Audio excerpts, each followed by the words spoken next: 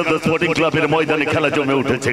একদিকে দেখতে পাচ্ছি উত্তরায়ণ যুবগোষ্ঠী বনাম বিবেকানন্দ গার্লস স্পোর্টিং ক্লাব।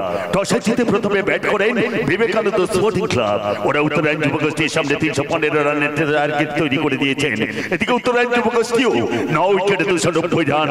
এখনো দেখছি ব্যাট হাতে উত্তরায়ণ যুবগোষ্ঠীর ক্যাপ্টেন অরণ্য সেন সপাটে 4-6 মেরে রানকে এগিয়ে নিয়ে যাচ্ছেন। জীবনের ময়দানে ক্রিকেট টুর্নামেন্ট চলছে। ছেলে এবং মেয়েদের মধ্যে চলছে দারুণ রেষারেষি। ছেলেদের ক্যাপ্টেন অরণ্য সেন শকুনির দৃষ্টি নিয়ে 4 আর ছক্কা মারছে। আর মেয়েদের ক্যাপ্টেন শান্তি ব্যানার্জিও ঝাঁপিয়ে পড়ে বাউন্সার বল ছুটছে। ছেলেরা হারবে, ছেলেরা হারবে, ছেলেরা হারবে, ছেলেরা হারবে। অরণ্য সেনকে তুমি চেনো না, সে বলে সে ছক্কা মারবে। আর তুমিও শান্তি ব্যানার্জিকে চেনো না, শেষ বলে উইকেট নেবেই। অরণ্য সেন জীবনে কোনো খেলায় হারেনি। আর শান্তি ব্যানার্জি জয় না নিয়ে বাড়ি ফেরে না। লাস্ট ওভার কি করে তোমাদের বাঘিনি দেখাই যাক। শেষ ওভারে রান দরকার 6 বলে 15। টান টান উত্তেজনা। বল হাতে বিবেকানন্দ গার্লস স্পোর্টিং ক্লাবের ক্যাপ্টেন শান্তি ব্যানার্জি, ব্যাট হাতে প্রস্তুত অরণ্য সেন। প্রথম বল অরণ্য সেন সাপোর্টে গড়িয়ে দিয়েছেন, বল চলে গেল বাউন্ডারির বাইরে। 4 দ্বিতীয় বল করছেন শান্তি ব্যানার্জি, ব্যাট করছেন অরণ্য সেন। বল করেছেন শান্তি ব্যানার্জি, ব্যাট ঘুরিয়ে দিয়েছেন অরণ্য সেন, কিন্তু ব্যাটে বলে কানেক্ট হয়নি। অরণ্য সেন আউট। শান্তি ব্যানার্জি হিপ হিপ হুররে। অরণ্য সেন হিপ হিপ হুররে। শান্তি ব্যানার্জি হিপ হিপ হুররে। অরণ্য সেন হিপ হিপ হুররে। এই তোমরা হেরে গিয়ে এমন হর্ষণ দিচ্ছ কেন? হেরে গেলেও ট্রফিটা কিন্তু আমরা পাবো। দেখা যাবে। এখন তো মঞ্চে আসছে শান্তি ব্যানার্জি, আর তাকে প্রাইজ দিতে হচ্ছে অরণ্য সেন। আজকের খেলার উইনার বিবেকানন্দ স্পোর্টিং ক্লাব। আর এই ট্রফি আমি তুলে দিয়েছি তারই ক্যাপ্টেন শান্তি ব্যানার্জির হাতে। Vivekananda sporting club hip hip hurray. জিতেছি, জিতে গেছি রে। হারিনি আমরা, জিতে গেছি রে। জিতেছি, জিতে গেছি রে। হারিনি আমরা, জিতে গেছি রে। হেরেছে, হেরেছে, অরণ্য হেরেছে। হেরেছে, হেরেছে, অরণ্য হেরেছে। হারিনি আমরা, জিতে গেছি রে। জিতেছি, জিতে গেছি রে। হারিনি আমরা, জিতে গেছি রে। জিতেছি, জিতে গেছি রে। হারিনি আমরা, জিতে গেছি রে। চুপ করো। কাজটা কিন্তু তুমি ভালো করলে না। আজ খেলার মাঠে তুমি জয়ী হলেও জীবনের কোনো ইভেন্টে তুমি আর কোনোদিন জয়ী হতে পারবে না। কারণ আমার খেলা শকুনির খেলা। এতদিন আপনি কাঁচা খেলোয়াড়ের সঙ্গে খেলে জিতেছেন, এবার আমার সঙ্গে খেলতে এলে শক্ত হাতে খেলতে আসবেন, আর তা না হলে বাঘিনীর জ্বালা পাবেন। বাঘিনীর জ্বালা। তখন তোমার মতো বাঘিনীর গলায় যে আমি ফুলের মালা দেব, ফুলের মালা। পুরীর সেই রথের মেলায় আমি হারিয়ে যাওয়ার পর ওই ঈশ্বর ব্যানার্জি তার বাড়িতে নিয়ে এসে আমাকে তালিম দিয়ে বাঘিনী তৈরি করেছে। বাঘিনী, তাই আমার গলায় মালা দিতে এলে আমি আপনার বুকটাকে করে দেবো ফালা ফালা। তাই নাকি? আরে শান্তি ব্যানার্জি, সেটা এদেশের ইয়াঙ্কি জেনারেশন হতে দেবে না। তাদের প্রতীক এই অরণ্য সেনকে হারানোর জন্য ওরা আজ করবে বাঘিনী শিকার। মেয়েরাও কিন্তু সেই মানধাতা বলে পড়েনি যে তাদের বিয়ে নামক দাসত্বের জন্য বেঁধে বধূ হত্যা, বধূ নির্যাতনের ভয় দেখে বাচ্চা উৎপাদনের ফ্যাক্টরি তৈরি করবে। ওরা নেতা হচ্ছে, মন্ত্রী হচ্ছে, প্লেন চালাচ্ছে, সীমান্তে পাড়া দিচ্ছে, উড়ে যাচ্ছে চাঁদে। তাই মেয়েদের প্রতি আমাকে স্বীকার করতে চাইলে আমি আপনার জীবনে ঝুলি দেব মৃত্যুর টিকা। তার আগে আমি তোমাকে নড়ে নো মার্ডার সির্ফ জ্বালিয়ে পুড়িয়ে মারব। তার আগে আমি অরণ্যকে জ্বালিয়ে পুড়িয়ে ছাই করে দেব। শান্তি ব্যানার্জি,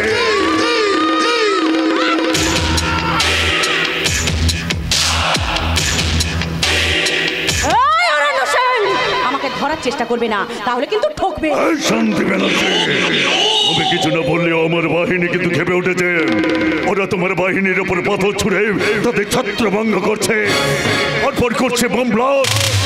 এরপর তোমার উপর ঝাঁপিয়ে পড়ে ওরা তোমাকে তুলে নিয়ে যাবে।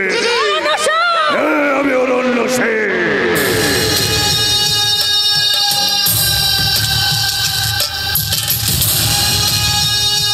আমার হাত দুটো ক্রেন, পা দুটো ট্রেন, সুপার কম্পিউটার আমার ব্রেন। সেই ব্রেনের কম্পিউটারের মাউসে ক্লিক করে আমি পাবলিককে উত্তাল করে দিয়েছি। এরপর ওরা তোমার উপর ঝাঁপিয়ে পড়ে তোমার মাংস ছেড়ে ছেড়ে খাবে। কেউ কেউ তোমার স্মৃতিতে সিঁদুর পরাবে, শেষে হয়তো তোমাকে। তার আগে আমি এখান থেকে এক্ষুনি পালিয়ে যাবো। সংগ্রাম, তুমি আমাকে বাঁচাও। সংগ্রাম, সংগ্রাম তোমাকে বাঁচাতে পারবে না। তুমি আমার গায়ে হাত তুলেছ। জীবনে প্রথম খেলার মাঠে হারিয়ে দিয়ে এই অরণ্যের বুকে আগুন ধরিয়ে দিয়েছ। আগুন, সেই আগুনে জ্বলে পড়ে মরার ভয় এখান থেকে পালিয়ে গেলেও মহাভারতের শকুনি যেমন 3টে পাশা দিয়ে কুরুক্ষেত্রে মড়ক সৃষ্টি করেছিল, ঠিক তেমনি আমি তোমার ঘরে মড়ক সৃষ্টি করব। ধন মারব খাচ্ছে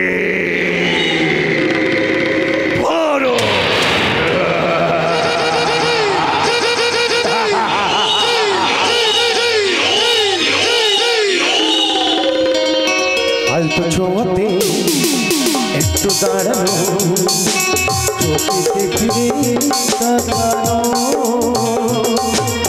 একটু পলকে সেই দেখাতে কেন ওঠে ঝড় এই মনকে।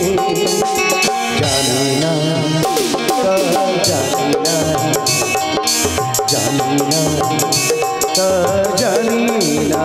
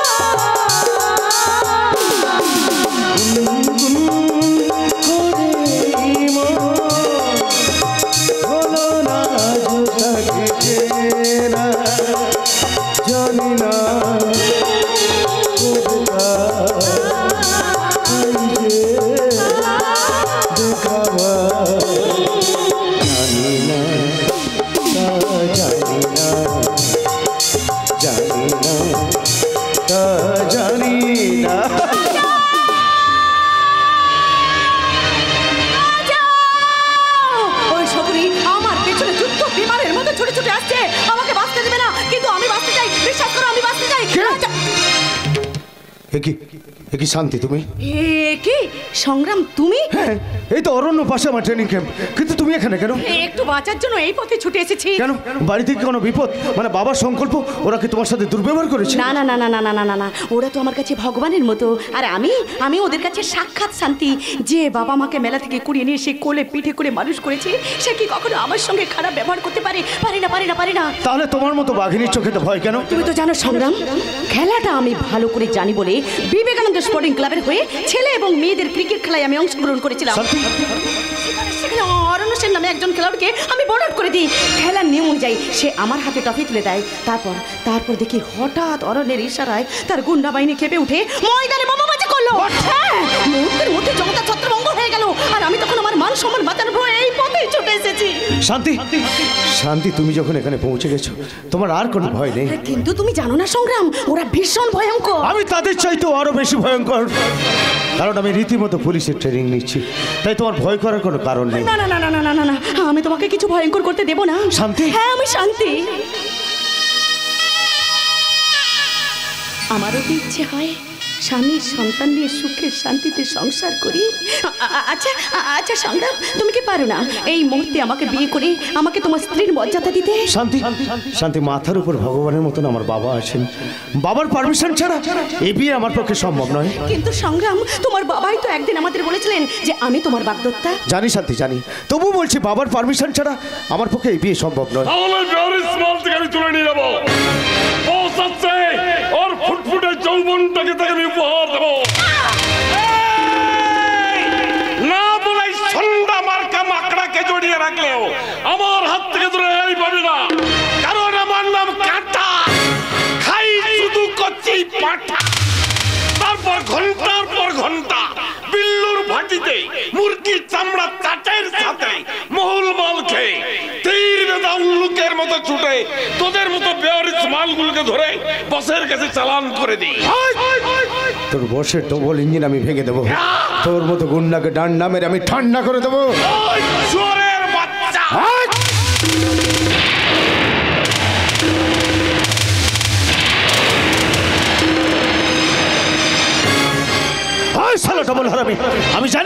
আমি জানি তোরা রাস্তার মা বোন দেখলে ওদের কটূক্তি করিস, ওদের সাথে দুর্ব্যবহার করিস, এমনকি বাড়ির মা বোনদেরও তোরা সম্মানে দেখিস না।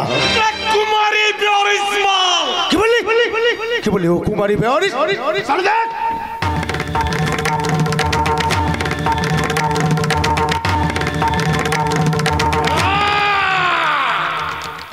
আমার রক্তে ও স্মৃতি রাঙিয়ে দিয়ে ওকে ওয়ারিশ করে তোদের সব চাল আমি বানচাল করে দিলাম।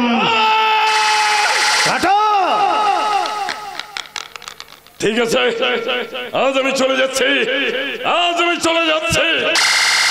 তবে পথের মাঝখানে আমি বসবো, কারণ আমার নাম কাটা, খাই শুধু কচি পাটা।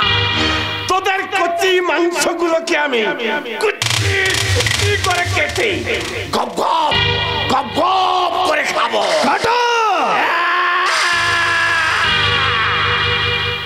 আমি কাটা, খাই শুধু কচি পাটা।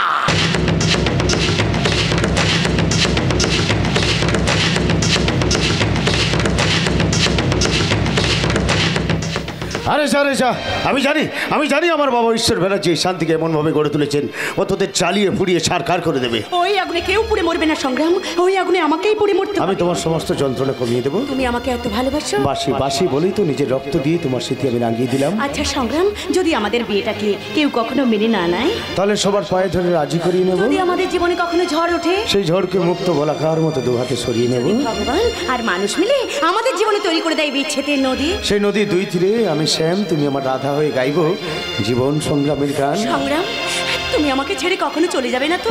छोड़ेंगे ना तेरा साथ वो साथी मरते दम तक, छोड़ेंगे ना तेरा साथ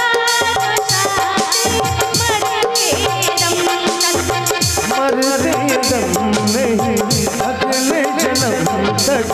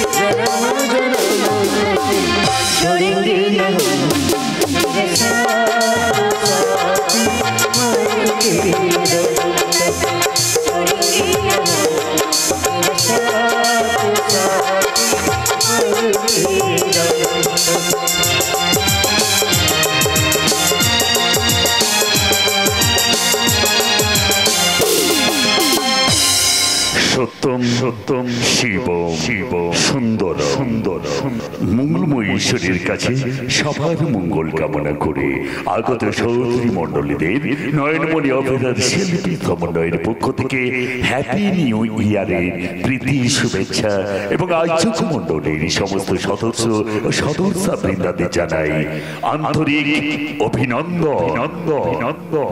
কয়েকটি বিশেষ ঘোষণা, যেসব খুঁটিতে মাইকের চঙ্গুলি বাঁধা আছে দয়া করে আপনারা কেউ এদিক ওদিক ঘোরাবেন না, তাতে আপনাদের শুনতে বা আমাদের শোনাতে বিশেষ অসুবিধে হতে পারে। নাটকের প্রয়োজনে মঞ্চের আলো নিবে, দয়া করে মঞ্চের উপর কেউ লেজার লাইট ফেলবেন না। নাটকের শেষ দৃশ্যের শেষ সংলাপ শেষ না হওয়া পর্যন্ত দয়া করে আপনারা কেউ আসন ত্যাগ করবেন না। আয়োজক মন্ডলীর উদ্দেশ্যে জানাই, নাটক চলাকালীন নিজেদের সাউন্ড সিস্টেমটি ব্যবহার করবেন না। বিশেষ প্রয়োজনে গ্রিন রুমে এসে ম্যানেজার বাবুর সঙ্গে যোগাযোগ করুন। সেই সঙ্গে জানাই আমাদের আরো একটি সংস্থা পরশমণি অপেরা, তাদের 1429 বঙ্গাব্দে 11 জন সৃষ্টিকারী সামাজিক যাত্রাপালা ভৈরব গঙ্গোপাধ্যায় রচিত যাত্রা ড্রিমঘর মিস সাগরিকা চ্যাটার্জি ও সুদর্শন গায়ক নায়ক সুব্রত সরকার অভিনীত হারিয়ে গেছে রাত্রির ঠিকানা, হারিয়ে গেছে রাত্রির ঠিকানা। দেখতে কিংবা দেখাতে মোটেই ভুল করবেন না। ঘোষণাগুলি এখানে শেষ হলো। সেই সঙ্গে জানাই আমাদের এই যাত্রাপালাটি ক্যামেরাম্যান যিনি আমাদের এই যাত্রাপালাটিকে ক্যামেরায় বন্দী করছেন এবং লাইভ দিচ্ছেন, স্টার স্টুডিও লাইভ। আপনারা মোবাইলে দেখতে পাবেন এই স্টার স্টুডিও লাইভ, এবং আপনারা সাবস্ক্রাইব করবেন, দেখবেন আজকের যাত্রাপালা খেলছে শকুনি, চলছে বাঘিনি। ঘোষণাগুলি এখানে শেষ হলো। শুরু করছি ঠাকুর শ্রী শ্রী রামকৃষ্ণ পরমহংস দেবের চরণে শত কোটি প্রণাম জানিয়ে জগৎ মাতা শ্রী শ্রী মা চণ্ডী, শ্রী শ্রী মা শীতলা, শ্রী শ্রী মা মনসা এবং বাবা ভোলানাথ ও রাধা কৃষ্ণ জিউর চরণে শত কোটি প্রণাম জানিয়ে এবং গণদেবতার চরণ স্মরণ করে 1429 বঙ্গাব্দে নয়নমণি অপেরা পরিবেশিত এক অশ্রু সজল সামাজিক যাত্রাপালা খেলছে শকুনি, চলছে বাঘিনি। রচনা কিংবদন্তি পালাকার ভোলানাথ রায়, নির্দেশনায় যাত্রা দ্রোণাচার্য রঞ্জন কুমার, সুর মাস্টার সমীর ও প্রচলিত, আবহ মাস্টার দিলীপ কুমার চন্দন ও কুমার উত্তম, বৃদ্ধি মিস সাগরিকা, আলো ও ধ্বনি শক্তি সাউন্ড সার্ভিস, নিয়ন্ত্রণে মাস্টার মানিক, মাস্টার মিলন ও শ্যাম বাবু, গ্রিনরুম সজ্জায় কুমার গৌতম ও সম্প্রদায়, পরিবেশনায় আপনাদের আশীর্বাদ ধন্য নয়নমণি অপেরা। শ্রেষ্ঠাংশে বর্তমানে যাত্রার সুকণ্ঠী গায়িকা নায়িকা মিস রুবি ও যাত্রার সুদর্শন গায়ক নায়ক Amit Kumar, তৎসহ Kumar Rupam, miss Ishani, Kumar Niladri, miss Rinki, Bablu Dutta, miss Uttara, মমতাময়ী, miss Gauri, Kumar Kashinath ও সুদক্ষণর হিরণ্যময়ী। পরিবেশনায় আপনাদের আশীর্বাদ ধন্য লোক শিক্ষার প্রতীক নয়নমণি অপেরা। শুরু করছি সৈকত জানা প্রযোজিত, মিস সাগরিকা চ্যাটার্জি পরিকল্পিত, চঞ্চল জানা ও চন্দন জানা নিবেদিত, সুনীল রাউল পরিচালিত নয়নমণি অপেরার চতুর্থ নিবেদন বর্তমানে যাত্রার অলরাউন্ডার খলনায়ক মিস্টার রাজু অভিনীত পৃথিবী নগ্ন সমাজ তবু সভ্যতা আজও মরেনি, সংসার মাঠে আওয়াজ ওঠে, খেলছে শকুনি, চলছে বাঘিনি, খেলছে শকুনি, চলছে বাঘিনি, খেলছে শকুনি, চলছে বাঘিনি।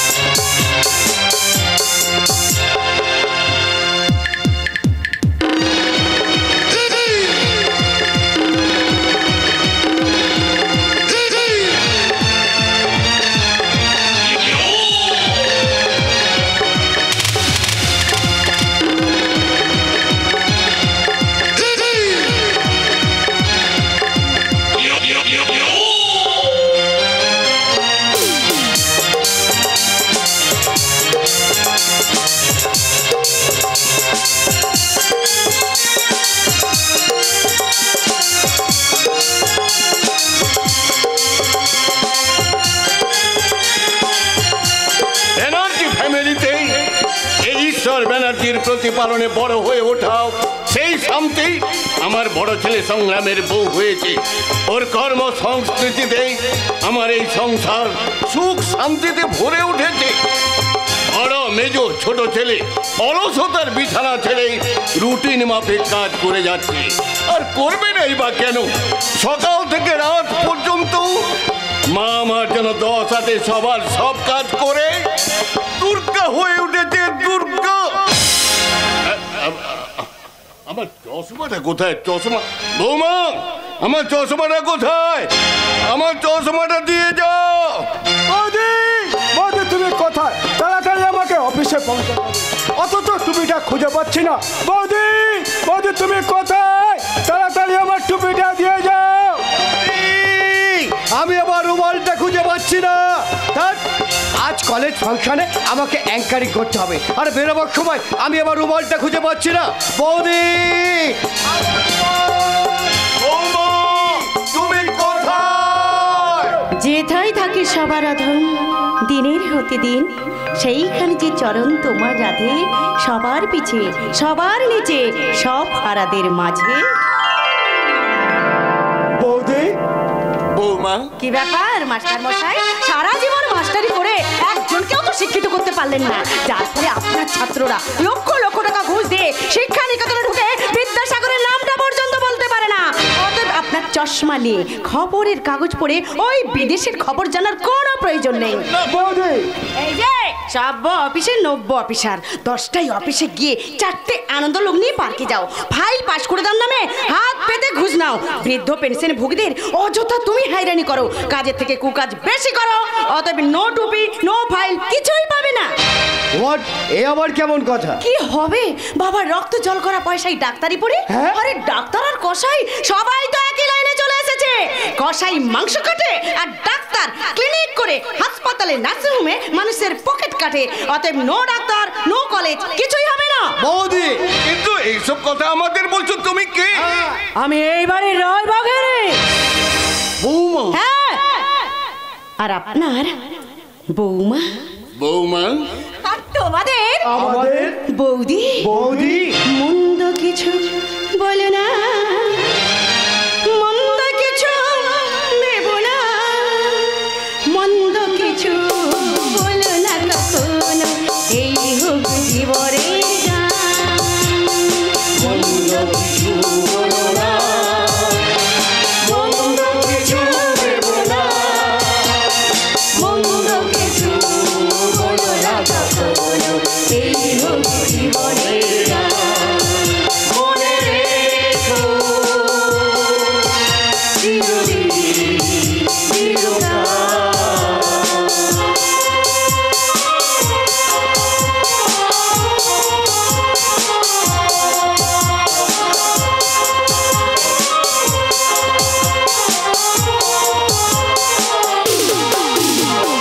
সূর্য যদি ডুবে যায়, ভুবন ভরে তমসায়।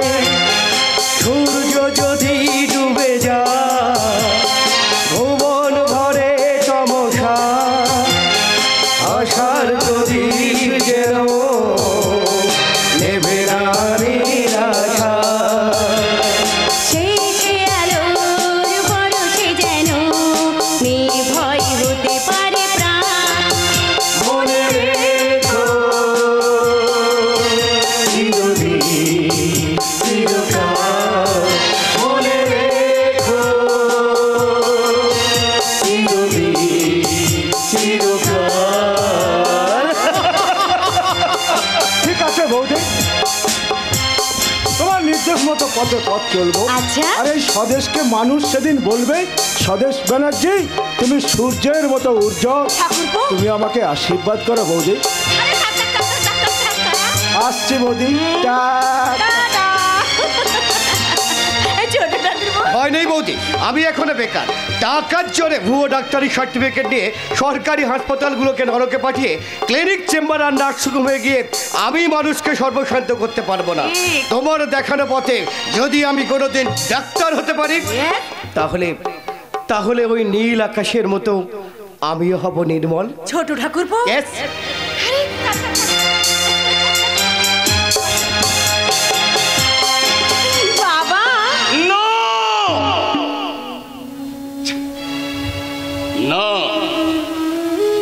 আমাকে বাবা বলে ডাকবি না।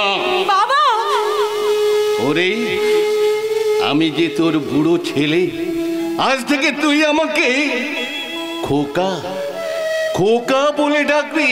আপনি কি বলছেন বাবা? ঠিকই বলছি।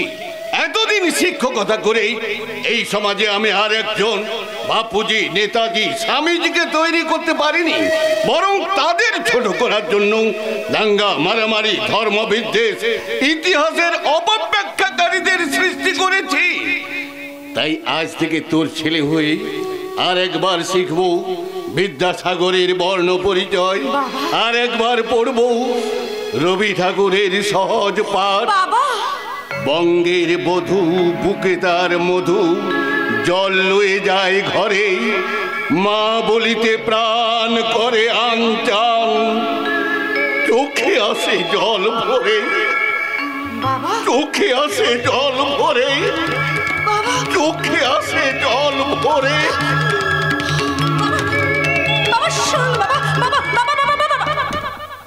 যা বাবা চলে গেলেন, কিন্তু এই যে তুমি এখন এখানে গোমরা মুখ করে এখানে দাঁড়িয়ে আছো কেন? নিশ্চয়ই আমরা চোষের জন্য নয়। এই গোমরা মুখে আমরা চুষতে কিন্তু খুব মিষ্টি লাগে। কিন্তু এতে অ্যাসিডিটি হতে পারে। অ্যান্টাসিড খেয়ে নাও। কি বলে? অ্যান্টাসিড খেয়ে নাও? কিন্তু অ্যান্টাসিডের সমস্ত বোতলগুলো যে খালি হয়ে গেছে। আমার বেলায় তো শুধু বালি আর বালি। এই তুমি না মহা জানি, সকাল থেকে পুলিশের ড্রেস পরে সবাইকে দেখাতে চাও যে তুমি হলে ফুল মালাঞ্চের মালিক, কিন্তু কাজ তো তুমি কিছুই করো না, শুধু থানায় গিয়ে চেয়ারে বসে নাক ডেকে ঘুমাও। কই একটা চোর, ডাকাত, ব্ল্যাক মার্কেট থেকে একটা টাকাও তো উদ্ধার করতে পারোনি, সব সময় শুধু সিবিআই সিবিআই আর সিবিআই। আরে কি করবো, এ সমস্ত তো ওপরওয়ালারা। আরে এই জন্য তো বলছি ওপরে ওঠো, ওপরে। কি বলে ওপরে উঠবো? কিন্তু ওপরে উঠতে গেলে যে একটা সিঁড়ির প্রয়োজন। কেন? আমি তো তোমার ভালোবাসার সিঁড়ি। তুমি আমার ভালোবাসার সিঁড়ি, কিন্তু সেই ভালোবাসার সিঁড়িতে সমস্ত জায়গা যে রিজার্ভ হয়ে গেছে, কোথায় পা রাখবো নিজেই খুঁজে পাই না। কেন? আমার মাথায়। একদম বাজে কথা বলবে না, যাও যাও যাও। কি বলে? আমি বাজে কথা বলছি? হ্যাঁ। আমাকে যেতে বললে? হ্যাঁ যাও। ঠিক আছে ঠিক আছে, আমি চলে যাচ্ছি। হ্যাঁ যাও। এই দেখো আমি সত্যি সত্যি চলে যাচ্ছি। সত্যি সত্যি চলে যাচ্ছ নাকি? তুমি তো বলছিলে যে আমি বাজে কথা বলছি, তাই চলে যাচ্ছিলাম। না না না, আমি কি সত্যি সত্যি বলছিলাম নাকি? এই আমি কি সত্যি সত্যি চলে যাচ্ছিলাম নাকি? তাই তাহলে দাও দাও দাও দাও, তাড়াতাড়ি করে দাও, তাড়াতাড়ি করে দাও। বাবা বাবা বাবা বাবা,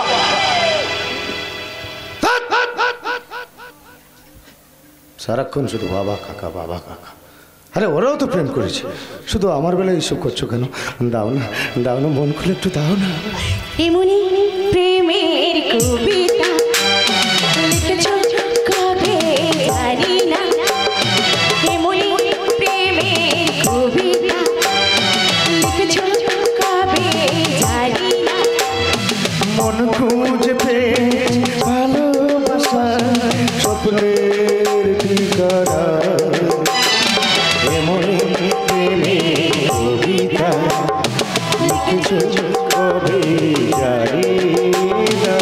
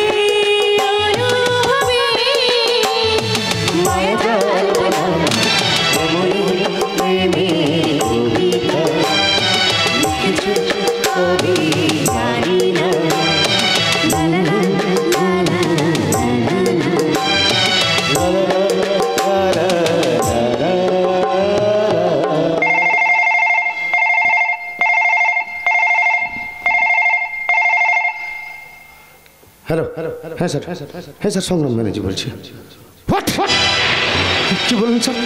আমি আমি এই মুহূর্তে আসছি স্যার, আমি এই মুহূর্তে আসছি। কি হয়েছে সংগ্রাম? শান্তি শান্তি গভীর অরণ্যের চড়াই কাঠভর্তি দোষ দোষ করে ট্রাককে আমাদের পুলিশ বাহিনী রিসিভ করেছে। এসপি সাহেব এই মুহূর্তে আমাকে ডিউটিতে জয়েন করতে বলেন। না না সংগ্রাম, না, আমি তোমাকে কিছুতেই যেতে দেবো না, কারণ ওই পথে আমি একদিন বিপদে পড়েছিলাম, তাই আমি তোমাকে কিছুতেই যেতে দেবো না, কিছুতেই না।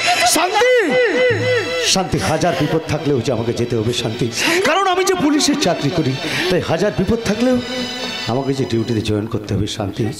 তবে তুমি কোনো চিন্তা করো না শান্তি, কারণ আমি সর্বদা যে তোমার কাছাকাছি আছি শান্তি। শান্তি, আমি সূর্য হলেই তুমি যে আমার পৃথিবী, আমি ছায়া হলেই তুমি যে আমার কায়া। তাই যাওয়ার আগে হাসি মুখে বিদায় দাও শান্তি, হাসি মুখে বিদায় দাও।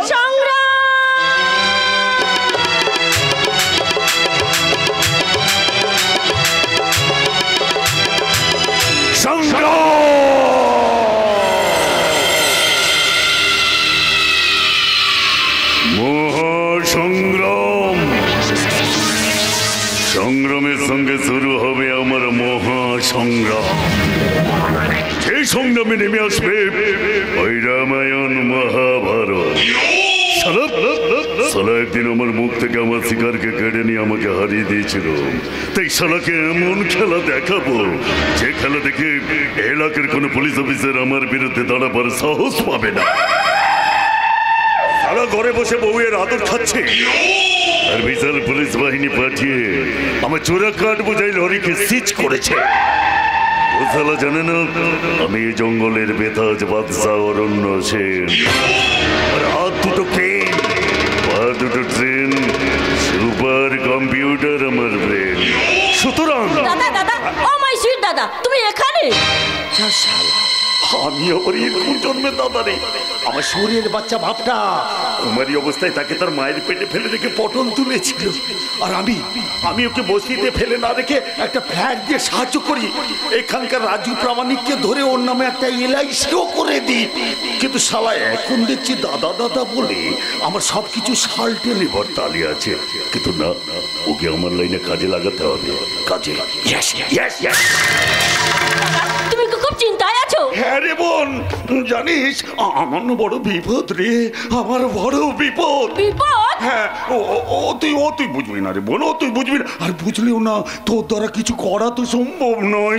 সম্ভব নয় দাদা, তুমি তো আমাকে খাইয়ে পড়িয়ে মানুষ করে তুলেছো, অর্থ আর আভিজাত্যের অংশীদার করেছো, আর করে তুলেছো ওই আকাশে রঙিন ঘড়ি। সেই রঙিন ঘড়িটাকে যদি বলি আকাশের ওই চিলে ঘড়িটাকে কেটে মাটিতে ফেলতে পারবি? উপরে ওই হাই ভোল্টেজ বিদ্যুৎটাকে চুরি করতে? না, আমার দ্বারা সম্ভব নয়। কেন সম্ভব না? ছোটবেলা থেকে আমি যে তোকে ইস্পাত তৈরি করেছি রে, ইস্পাতের ফলাও কখনো কখনো ভোঁতা হয়ে যায় দাদা। আমি স্বদেশকে কাজ করতে গিয়ে আমি যে নিজেই ভোঁতা হয়ে গেছি। তুই আবার তীক্ষ্ণ হয়ে উঠে ওই স্বদেশের বুকে বিদ্ধ হ। প্রয়োজনে ওই স্বদেশকে তুই ম্যারেজ কর, ম্যারেজ। আমি পারবো না।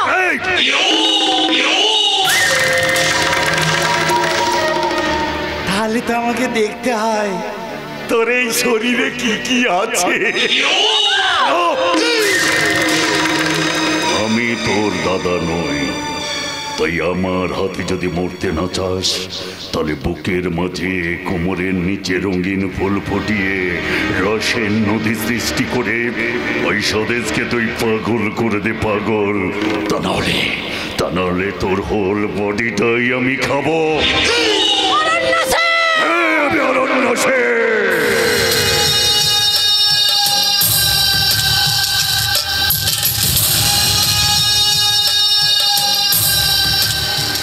আমার হাত দুটো ক্রেন, পা দুটো ট্রেন, সুপার কম্পিউটার আমার ব্রেন। ওই কি রে, কেমন লাগলো? দাদা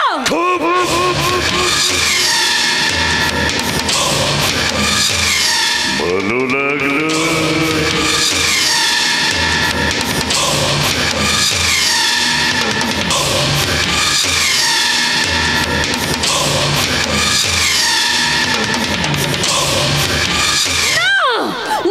না, ভালো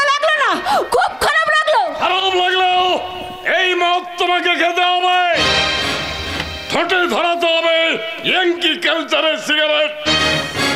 ভালো মানুষের ড্রেসটা খুলে দিয়ে তোমাকে পড়তে হবে সেক্সি পোশাক। না আমি পারবো না। তাহলে আমার হাত ধরে আমার ঘরে চলো। তোমার ঘরে? হ্যাঁ আমার ঘরে। জঙ্গলে আমার একটা ঠেক আছে, সেখানে মদের ব্যবসা করবো। চলাই মদ। আর তুই হাড়িয়া খেয়ে ভোজপুরি নাচে গানে সবাইকে মাতাল করে দিবি।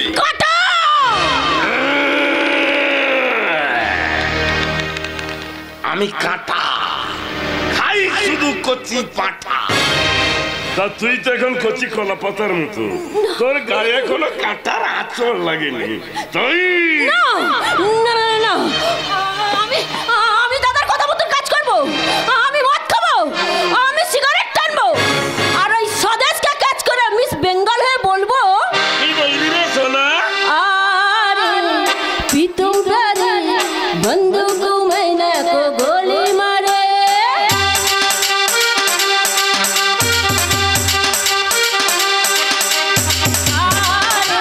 पितुम प्यारे बंदूक मैंने को गोली मारे। पितुम प्यारे जवाब मेरे तो झोले मेरे जरा होता हुआ जरा चिल्लम चला। पल्लू के नीचे छुपा के रखा है, उठा दो तो हंगामा हो। पल्लू के नीचे छुपा के रखा है, उठा दो तो हंगामा हो।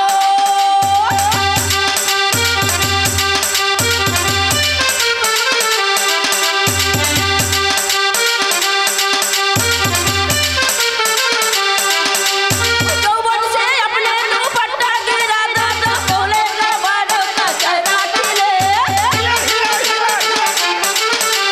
माया मारो दोनों टोके मारी से लग जाए लग दूं तो चिल्लाई ले, चिल्लाई ले, चिल्लाई ले, जरा टूटी बजा जरा टूटा लगा। पल्लू के नीचे छुपा के रखा है, उठा दूं तो हंगामा हो। पल्लू के नीचे छुपा के रखा है, उठा दूं तो हंगामा हो।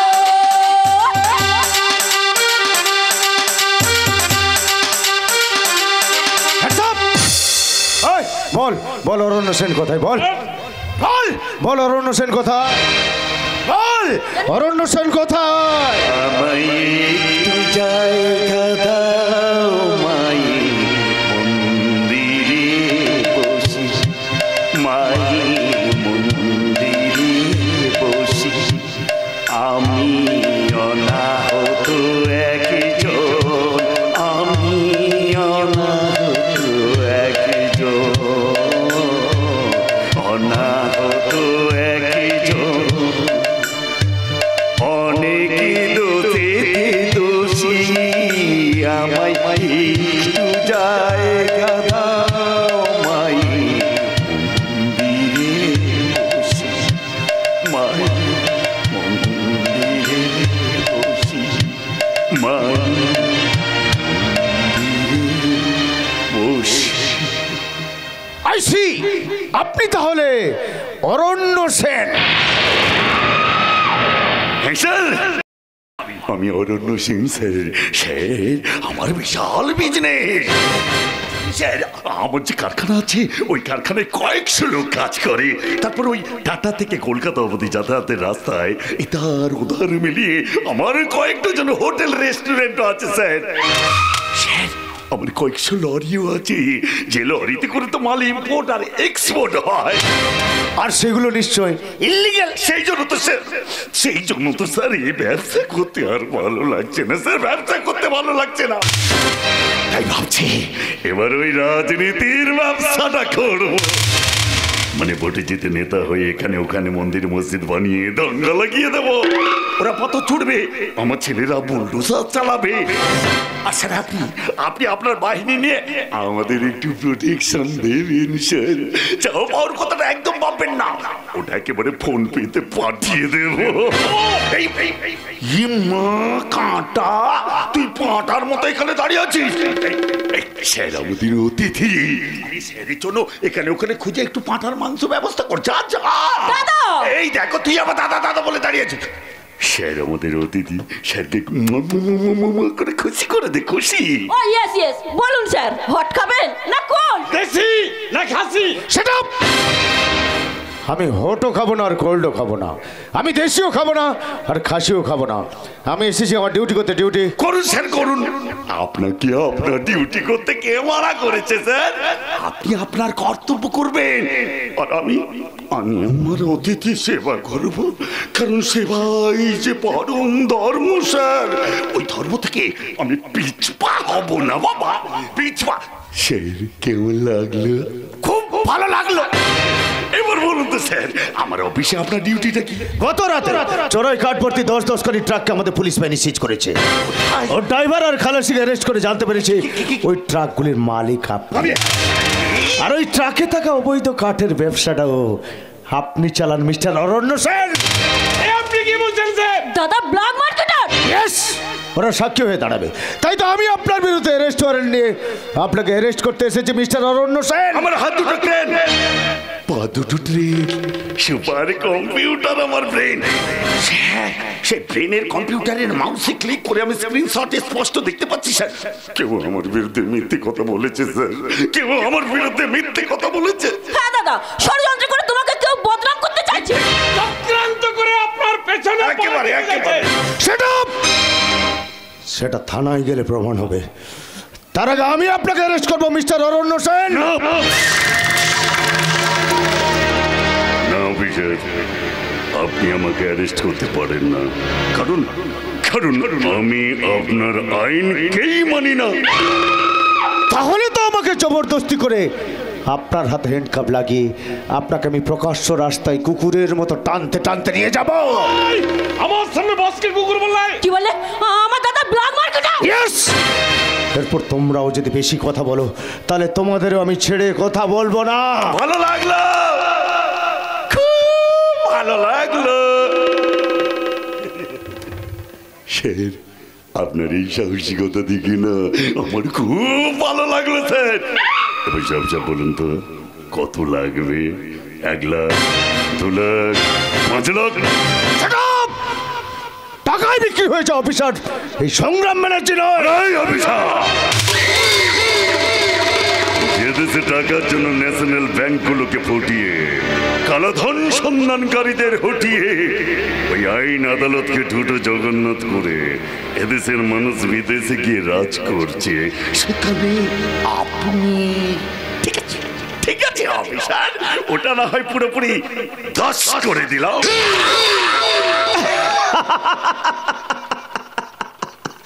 ভালো লাগলো, খুব ভালো লাগলো। তবে একটা কথা মনে রাখবেন, আপনার কাছে অনেক টাকা থাকতে পারে, কিন্তু আমার কাছে আছে আমার সততা আর আদর্শ।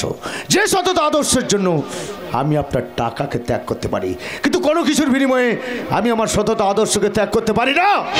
সেই সত্যের পথে চলতে গিয়ে আপনার পায়ে যদি কাটা বেঁধে, তোমার সোনা সংসারে যদি ধ্বংসের সিসা ঢুকে যায়, সেই অধিমরণের হিংস্র শকুনগুলো যদি দলবদ্ধ হয়ে তোমার স্ত্রীর উপর ঝাঁপিয়ে পড়ে তার ইজ্জতটাকে নষ্ট করে, কচি বাচ্চাটাকে যদি ওরা খুন করে, তোমার বাবা ভাইয়ের মাংস যদি ওরা ছিঁড়ে ছিঁড়ে খায়।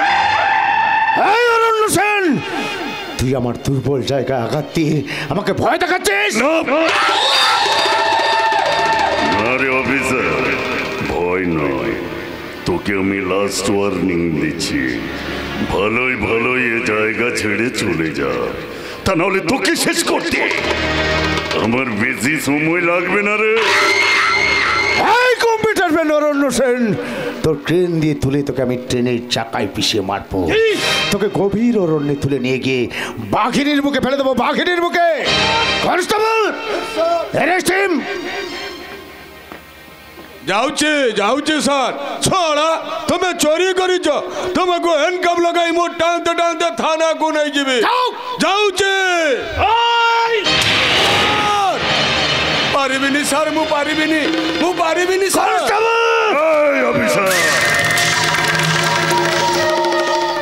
শালা ওকে খামোখা ধমক দিচ্ছিস কেন? তুই এই থানা নতুন জয়েন করেছিস তাই ভালো করে জানিস না এ থানার সমস্ত অফিসারকে আমি টাকা দিয়ে কিনে রেখেছি টাকা। আর ওইসব কনস্টেবল গুলো সরকার থেকে মাইনে পেলেও ওরা কিন্তু আমার টাকাই কেনা গোলাম। তাই সাহস যদি থাকে তুই নিজে এসে আমার হাতে হ্যান্ডকাপ লাগা। কি বলবো, দাঁড়িয়ে আছিস কেন? লাগা লাগা লাগা। চ্যালেঞ্জ করছিস আমাকে? চ্যালেঞ্জ করছিস? তাহলে দেখ।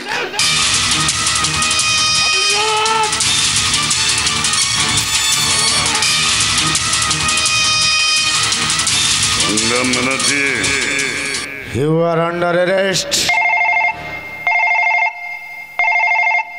হ্যালো, কে বলছেন? এসপি স্যার, নমস্কার স্যার। নমস্কার। হ্যাঁ স্যার, এখনই দিচ্ছি। নেন স্যার আপনার ফোন। হ্যালো, হ্যাঁ স্যার। হ্যাঁ স্যার, সংগ্রাম ব্যানার্জি বলছি।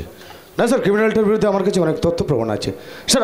আমার কথাটা শুনুন স্যার। স্যার, অন্যায় আদেশ করবেন না স্যার, আমার কথাটা শুনুন স্যার। Okay sir. তোমার সাহসিকতা দৌড় আমার জানা আছে অফিসার, তাই ভালোই ভালোই বলছে বসের হাত থেকে হ্যান্ডকাপটা খুলে দাও। কি হলো, এখনো দাঁড়িয়ে আছেন আজকাল? খুলে দিন বলছি। কনস্টেবল, ওনার হাত থেকে হ্যান্ডকাপটা খুলে দাও।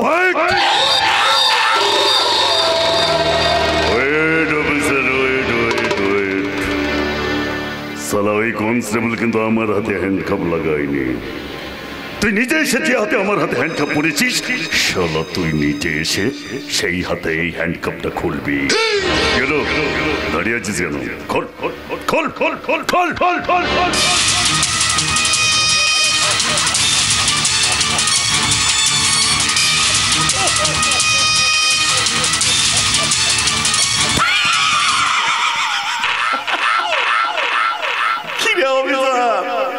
কেমন লাগলো? খুব ভালো লাগলো। এই ভালোটা আর বেশি দিন লাগবে না, কারণ একটা কথা মনে রাখবি, বাঘ আর শকুনের খেলায় বাঘ সর্বদা জয়ী হয়।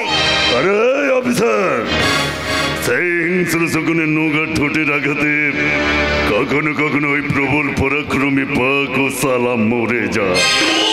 জানি জানি অরণ্য জানি, তবে সংগ্রাম মেরেছে, মরতে ভয় পায় না।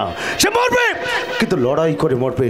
তবে চাওয়ার আগে একটা কথা বলে যাই, যে সমস্ত নেতা মন্ত্রী ছত্র ছায় আজ তোরা পার পেয়ে গেলি, একদিন দিন বদলের পালা আসবে। সেদিন কিন্তু ওই সংগ্রাম বেড়াচ্ছি তোর হাতে হ্যান্ডকাপ লাগিয়ে তোকে প্রকাশ্য রাস্তায় টানতে টানতে নিয়ে যাবে। Yes, it's my challenge.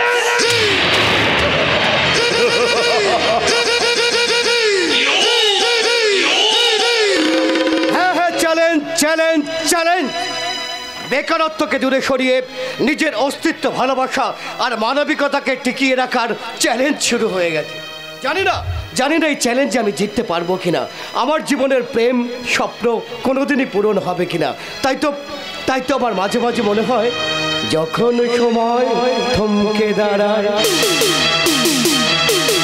যখন সময় থমকে দাঁড়ায়, নিরাকার পাখি দুহাত বাড়ায়, যখন সময় থমকে দাঁড়ায়, নিরাকার পাখি দুহাত বাড়ায়, খোঁজে নিয়ে মন নির্জন আর করে তখন স্বপ্ন স্বপ্ন স্বপ্ন স্বপ্ন দেখে মন, স্বপ্ন স্বপ্ন স্বপ্ন স্বপ্ন দেখে মন। সংকল্প। কে? আমি সীতা। ও সীতা, কি হয়েছে সংকল্প? তুমি এমন ভেঙে পড়ছো কেন?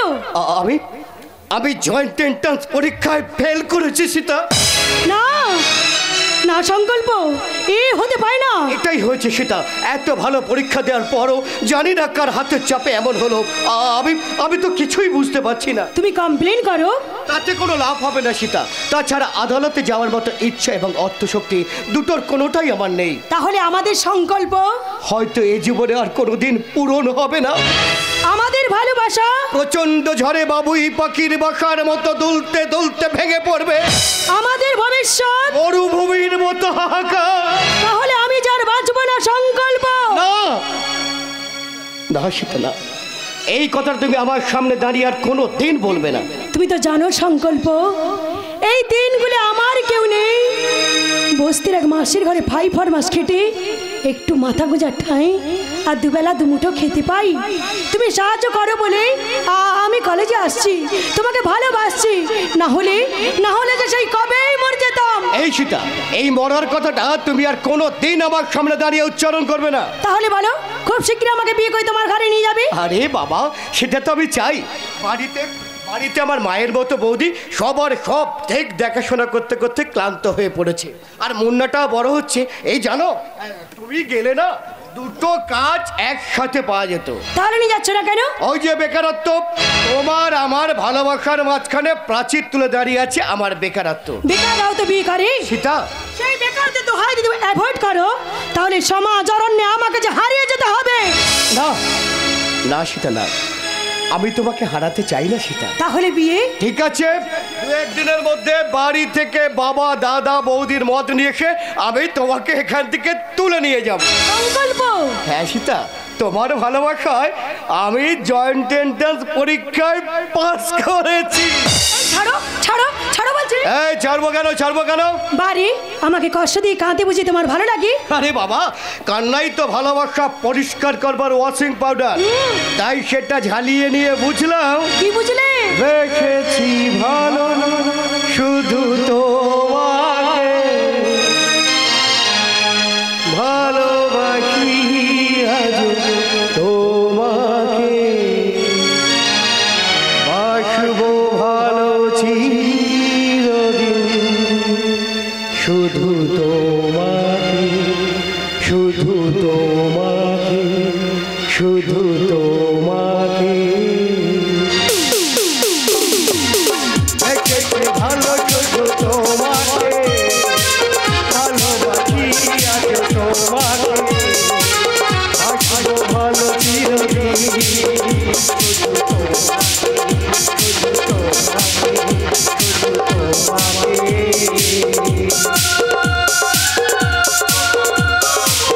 তোমাকে,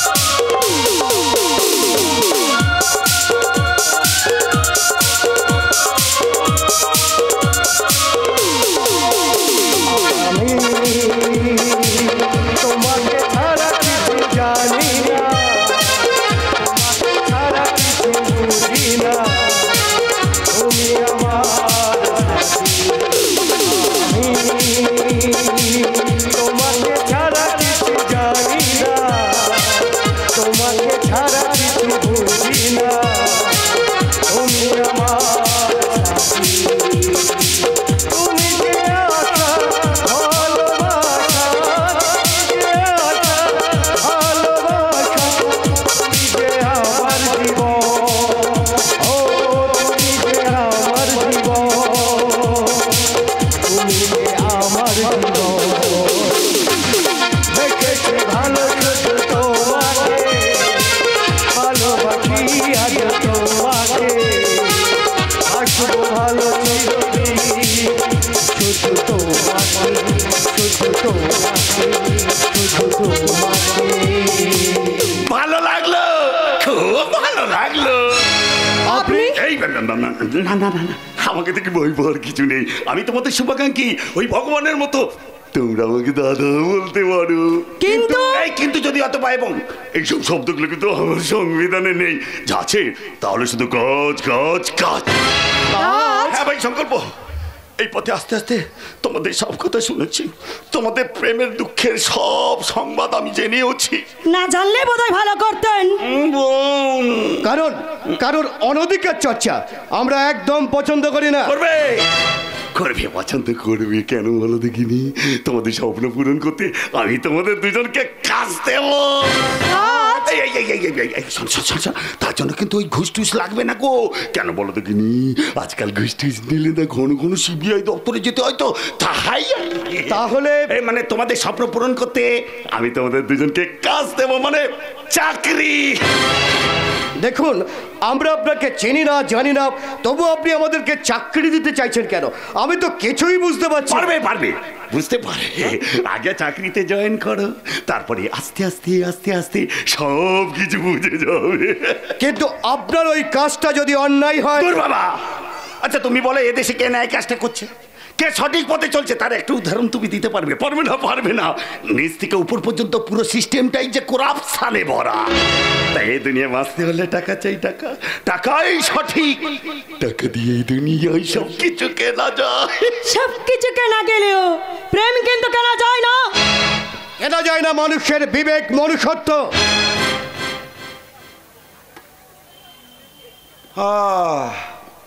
বুঝতে পেরেছি। কি মানে ওই যেতে উপকার করতে এসেছি তো, তাই সন্দেহ করছো না? মানে ভাই সংকল্প বলছিলাম কি, যদি একবার ভেবে দেখো। আরে দাঁড় মশাই, টাকার সংকট আছে বলে আপনি সুকৌশলে সুযোগ নিতে চাইছেন, কিন্তু টাকার জন্য কোনো 2 নম্বরই কাজ করার ছেলে এই সংকল্প ব্যানার্জি নয়। সংকল্প? হ্যাঁ, সংকল্প বাবা এটার মাস্টার, ওর বাবা পুলিশ অফিসার, মেজদার জন্য কেটা কাজ করে। তাই আপনার কথায় কোনো অসামাজিক কাজ করে আমি আবার বিবেক, মনুষ্যত্বের বংশমর্যাদাকে নষ্ট করতে পারবো না। তাহলে তোমাদের স্বপ্ন পূরণ হবে না, কারণ ওই লম্বা আদর্শে কোনোদিন পেট ভরে না। ওই মেয়েটাকে বিয়ে করে তোমার সুখে সংসার করার স্বপ্ন যে ভেঙে যাবে, তোমরা জীবন যুদ্ধে হেরে যাবে ভাই। সংকল্প। তবু আমরা অন্যায়ের সঙ্গে কোনো আপোষ করব না, অসতের সঙ্গে করব না কোনো কম্প্রোমাইজ। প্রয়োজন আমরা জিগরি করব, গুলিগিরি করব, তবু কোনো কালপিটের দেওয়ার টাকা আমরা স্পর্শ করব না। ভাই সংকল্প। এই শুনে যা। আর একটা কথা আছে, ওই রাজীব প্রামাণিককে বলে যদি একটা LICও করে দেব, যদি একবার ভেবে দেখো আর কি। মানে না দাদা, ভেবে দেখার কিছু নেই। আর LIC করতে হলে রাজীব প্রামাণিকের কাছে আমি যেতে পারবো। আর আপনাকে বেশি কিছু ভাবতে হবে না, আর এটাই আমার লাস্ট ডিসিশন। তাই নাকি?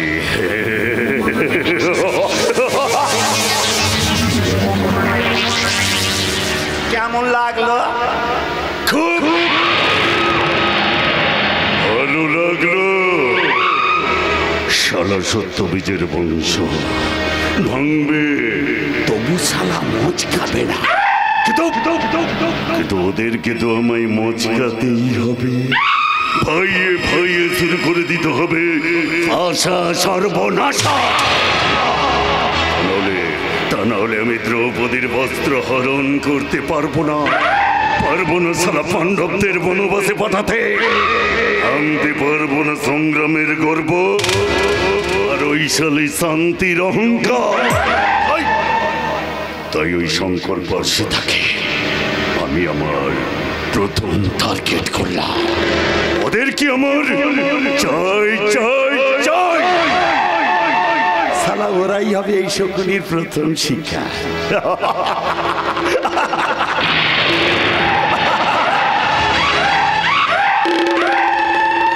ভবিষ্যৎ নেই।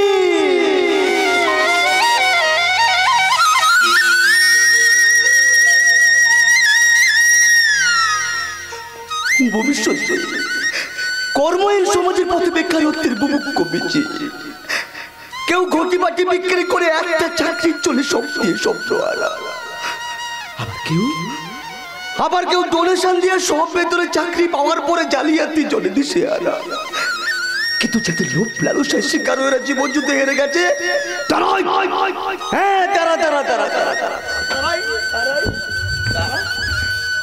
তারাই সমাজের মুখে নির্লজ্জের মতো বলছে আমরা নির্দোষ। লালটু, তুই আবার মদ খেয়ে বাড়িতে এসেছিস? আরে বুঝতে তো পারছিস, তাহলে তো জোরে জোরে জিজ্ঞাসা করার কি আছে? জিজ্ঞেস করছি এই কারণে যে তুই তো বেকার, এত টাকা পেলি কোথা থেকে? আরে বেকার হলে এতদিন আমি লরির খালাসি ছিলাম, কিন্তু কিছুদিন আগে লরিগুলোকে পুলিশ সিজ করলো, সব ড্রাইভার খালাসিকে পুলিশ অ্যারেস্ট করলো, আর আমি বিপদ বুঝে সেখান থেকে কেটে পড়েছিলাম। আরে সেই কাজের কিছু টাকা আমার কাছে ছিল তো, আর তাই দিয়ে মদ খেলি, কিন্তু রুগনা মায়ের জন্য ওষুধ আনলি না, আর আমার জন্য নিয়ে এলি না একটু বিষ। কেন দিদি? কেন আবার? যে ভাই অসুস্থ মায়ের জন্য ওষুধ না কিনে গলা ভর্তি মদ গিলে বাড়িতে ফেরে, তার এই অসহায় দিদি বিষ খেয়ে মরা ছাড়া আর কি উপায় থাকতে পারে বল? না দিদি না, অমন কথা তুই বলিস না দিদি, অমন কথা তুই বলিস না। তুই তো জানিস আমার পকেট ফুটো, তবুও আমি ওষুধ আনতে গেছিলাম জানিস। আমি তো ওষুধ আনতে গিয়েছিলাম, কিন্তু ওষুধ দোকানের কাছে বিলেতি মদের দোকান দেখে আমার মাথাটা ঘুরে গেছে। আমার মনে অভুক্ত যন্ত্রণা পিপাসু হয়ে কর্তব্যকে জিজ্ঞাসা করে মাঝখানে দাঁড় করে দিয়েছে। আমি ভাবলাম ওষুধ কিনবো না মদ কিনবো, ওষুধ কিনবো না মদ কিনবো। আগে তোর ওষুধটা কেনা দরকার ছিল, কারণ ওষুধ ছাড়া মাছ আর বাঁচবে না রে ভাই। আর মদ না পেলে আমি যে বাঁচবো না রে দিদি।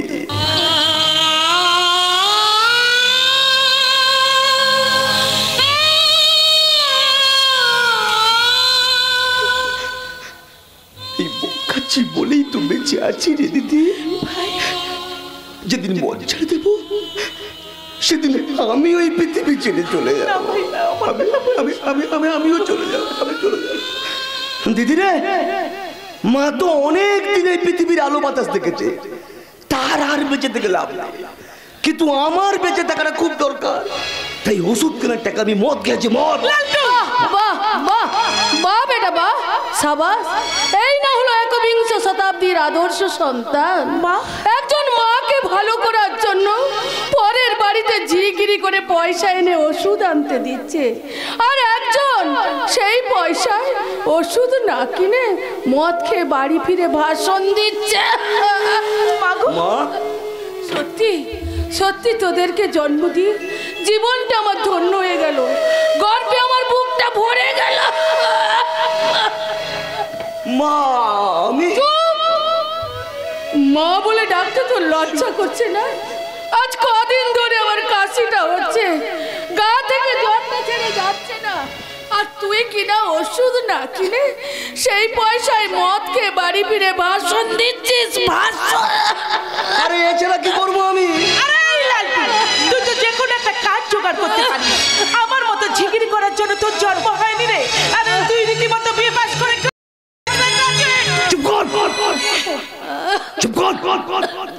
আরে কয়েক হাজার টাকা খরচ করে আমাকে গ্রাজুয়েট পাস করেছিস বলে কি বিশাল কর্তব্য করে ফেলেছিস নাকি?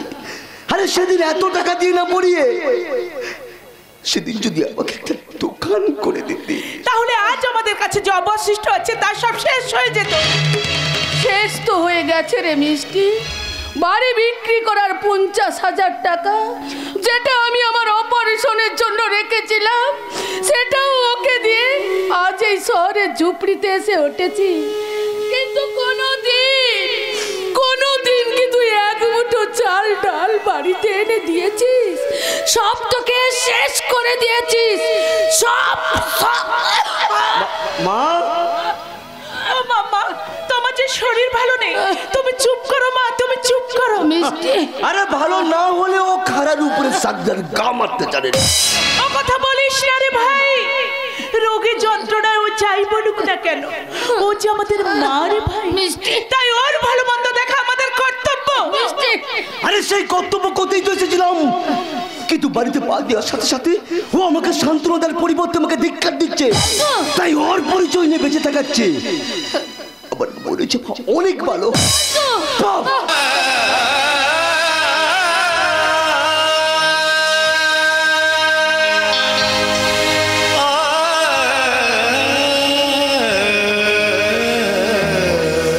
লালটু, তুই আমার মুখে থুতু দিলি, তোকে আজ কি করবে?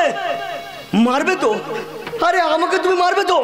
মারো মারো মারো মারো মারো মারো মারো। তবু আমি বলছি, তুমি আমার মা হও, তুমি অন্য কোন পুরুষের রক্ত গর্ভে ধারণ করে তুমি আমাকে জন্ম দিয়েছ।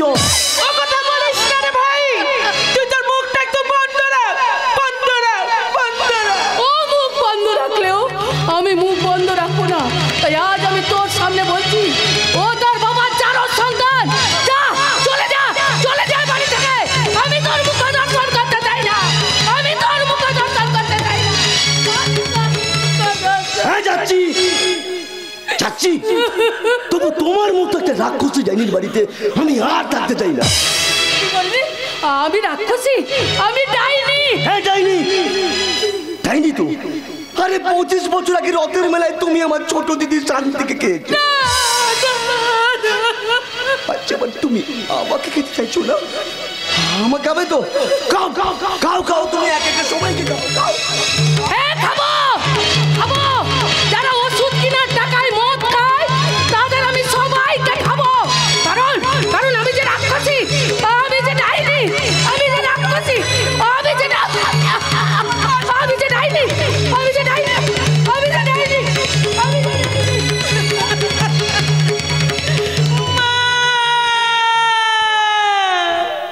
ওরকম করো না মা, তোমার যে শরীর ভালো নেই, তুমি যে মরে যাবে মা, মরে যাবে। দিদি হলো হলো তো লালটু, এবার তো শান্তি হলো তো? তোকে কতবার করে বললাম ওরে ভাই তুই একটু চুপ কর, কিন্তু তুই তুই আমার কোনো কথাই শুনলি না। তুই মাকে দুশ্চরিত্রা বললি, বললি রাক্ষসী ডাইনি। ওরে ভাই এত লেখাপড়া শিখেও কি তুই জানিস না সন্তানের কাছে তার মা হলো দেবী? যার জন্য বালক প্রবণ কুমার অন্ধ বাবা মাকে শিখেই চলে সেই মা কাঁধে নিয়ে তীর্থ দর্শন করেছিলেন। আর তুই ছেলে হয়ে মায়ের ওষুধ কেনায় পয়সায় গলা ভর্তি মদ গিলে বাড়িতে এসে মাকে যা নয় তাই বললি। এই লাল্টু, এখন তুই চুপ করে দাঁড়িয়ে আছিস কেন? আমার মরা মুখ দেখবি বলে মরা মুখ, মরা মুখ, মরা। শ্মশানের চিতায় যে মোনা শুয়ে আছে সে তোর মরণ দেখবে কি করে রে দেবে?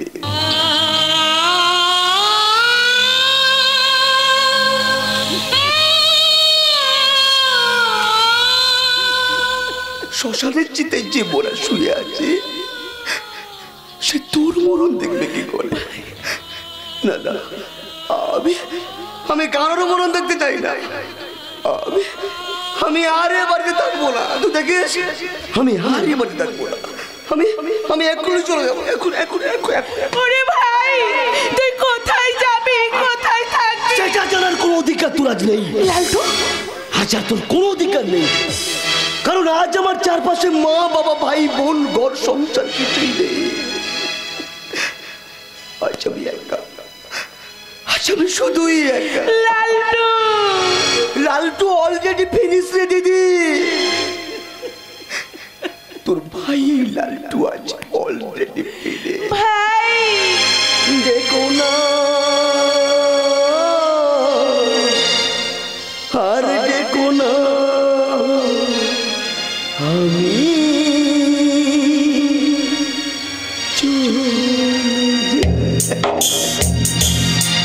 দেখো না আর দেখো না, আমি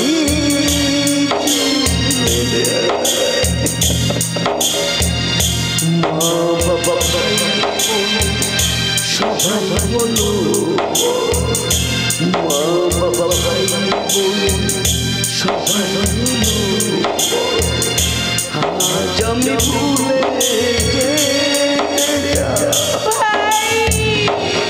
দেখো না আর দেখো না, আমি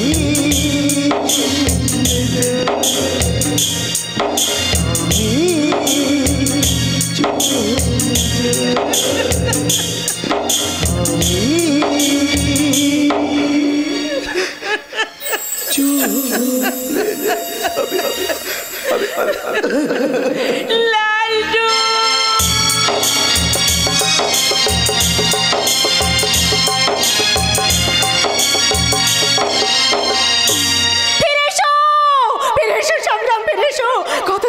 কতদিন তুমি আমাকে ছেড়ে চলে গেছো, কতদিন তোমাকে আমি দু চোখ ভরে দেখিনি। বিরহের কাতর যন্ত্রণা আজ যে আমি সহ্য করতে পারছি না। পরপর আমার দেহ মন সব অবশ হয়ে আসছে। তাই তুমি ফিরে এসো সংগ্রাম, ফিরে এসো। আর তা না হলে হয়তো তুমি আর আমাকে দেখতে পাবে। বৌমা, এ তুমি কি বলছো? এ কি জ্বরের বিকার? না বাবা, জ্বর তেমন কিছু নেই। তবে বুঝতে পারছি বড় খোকা না ফেরায় তোমার মনটা খুব খারাপ। তার উপর এত বড় সংসারের ভারে তুমি পরপর নুয়ে পড়েছো। স্বার্থপর, স্বার্থপর, নিজের স্বার্থের জন্য আমি তোমার ওপর অবিচার করেছি মা। তাই স্বদেশ সংকল্প বাড়িতে এলে ওদের আমি বিয়ে করার কথা বলবো, তারপর দাদু ভাইকে নিয়ে আমি তোমাকে সংগ্রামের কাছে পাঠিয়ে দেব। না বাবা না, এই কাজ আপনি করবেন না, তাতে যে আপনার বড় ছেলে অসন্তুষ্ট হবে, তার কর্তব্যে ব্যাঘাত ঘটবে। কিন্তু আমি যে তোর এই শুকনো মুখ আর সহ্য করতে পারছি না বাবা, কারণ তুই যে আমার একটা মেয়ের মা। শ্বশুর বাড়িতে মেয়ের শুকনো মুখ দেখলে বাপের যেমন বুকটা ফেটে যায়, তেমনি তোকে আজ অসুস্থ দেখে আমার অন্তরে যে রক্তক্ষরণ হচ্ছে। তা তো হবেই বাবা, কারণ সেই ছোট্টবেলা থেকে আপনি আমাকে কোলে পিঠে করে মানুষ করেছেন, সবার আগে আপনি আমার ভালো মন্দ বুঝেছেন, তাই কষ্ট তো আপনার হবেই। তবে আপনি কিছু মনে করবেন না বাবা, এই বাড়ির কাজ করতে আমার কোনো অসুবিধা হচ্ছে না। তবু ওরা আজ বাড়িতে এলে ওদের আমি বিয়ে করার কথা বলবোই বলবো। হ্যালো, হ্যাঁ আমি সংগ্রাম ব্যানার্জি স্ত্রী শান্তি ব্যানার্জি বলছি, বলুন। কি বললেন? হ্যাঁ,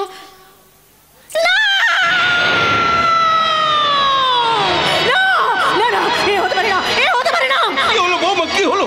তুমি এমন ভাবে চিৎকার করে উঠলে কেন? বাবা, আপনার বড় ছেলে, আমার বড় ছেলে, আপনার বড় ছেলের যে অ্যাক্সিডেন্ট হয়েছে বাবা।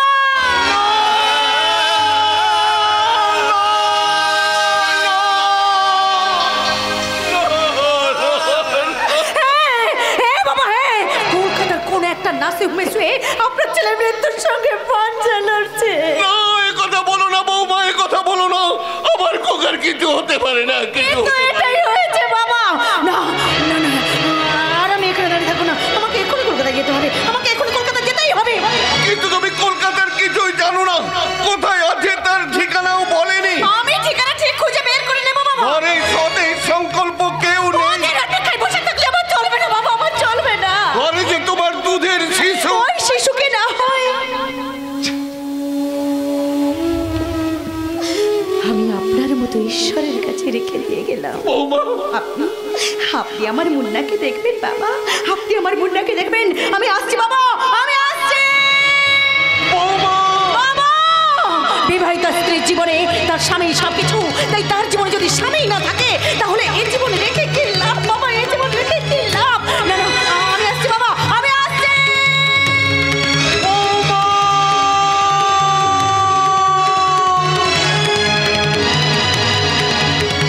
যেও না বৌমা, যেও না। এই অসহায় ঈশ্বরের ওপর সংসারের ভার দিয়ে, তোমার খোকার ভার দিয়ে উদ্ভ্রান্তের মতো ছুটে যেও না। ফিরে এসো বৌমা। বাবা, বাবা আপনি বৌমা বৌমা বলে কাঁদছেন কেন? কি হয়েছে আপনার বৌমার? কি হয়েছে আপনার?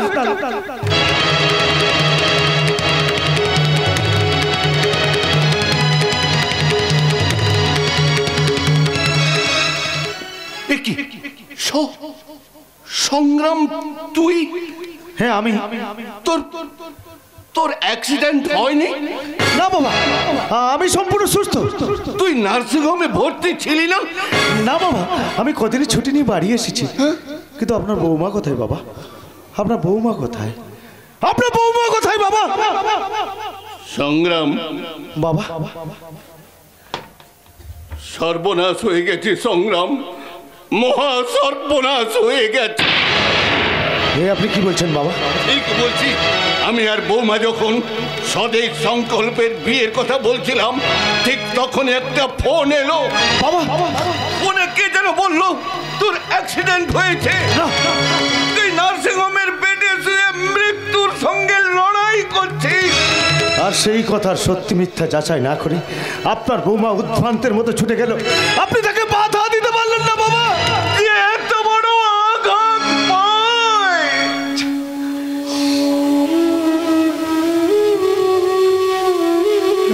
তাকে কি আটকে রাখা যায় খোকা? তাই বৌমাও আমার বাধা না মেনে চলে গেছে। তাহলে আমিও নিশ্চিত বাবা, আপনার বৌমা নিশ্চয়ই কোনো বিপদে পড়েছে। তার মানে খেলা বাবা, খেলা। খেলা হ্যাঁ বাবা, এই কদিন আগে একটা ক্রিমিনালকে আমি আঘাত করেছিলাম। আমার মনে হয় ওই মিথ্যে ফোন করে আপনার বৌমাকে ডেকে পাঠিয়েছে বাবা। কিন্তু বাবা, আমার শরীরে প্রাণ থাকতে থাকতে আমি আপনার বৌমার কোনো ক্ষতি হতে দেবো না। তাই তো আমি আসছি বাবা, কেমন করে হোক আপনার বৌমাকে আমি উদ্ধার করে নিয়ে আসবো। শান্তি শান্তি।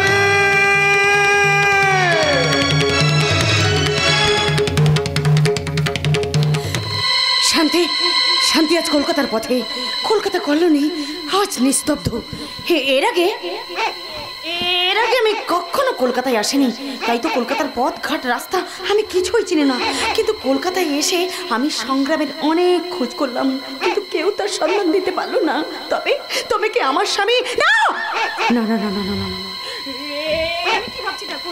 আমি কি ভাবছি আমার স্বামী যেখানেই থাকুক ও যেন সুস্থ থাকে ঠাকুর, ও যেন সুস্থ থাকে। এই অভাগিনীর শাখা সিঁদুর তুমি চিরদিনের জন্য অক্ষয় রেখো ঠাকুর, অক্ষয় রেখো, অক্ষয় রেখো।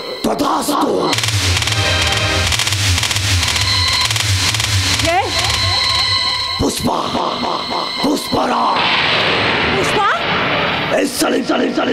চল মেরে না আমি যাবো না, আমি যাবো না। पुष्पा नाम सुनकर फ्लावर समझे क्या? फ्लावर नहीं, फायर है।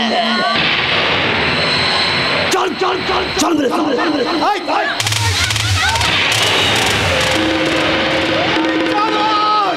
ओए साला,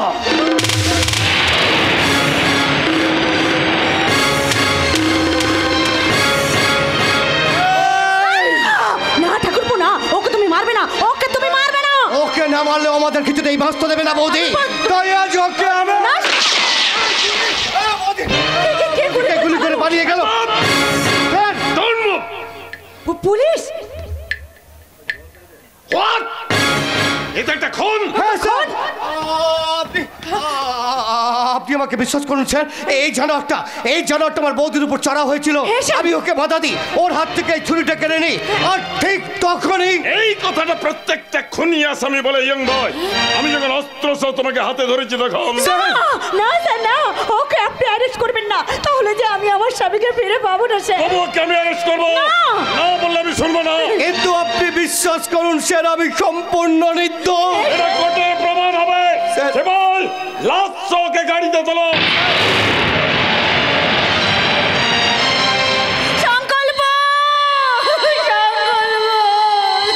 সংকল্প তোমার কে হয়? ও আমার ছোট দেওর হয় স্যার। আশ্চর্য, খুন করে তোমাকে শেষ রক্ষা না করে হনন করে চলে গেল পুলিশের হেফাজতে।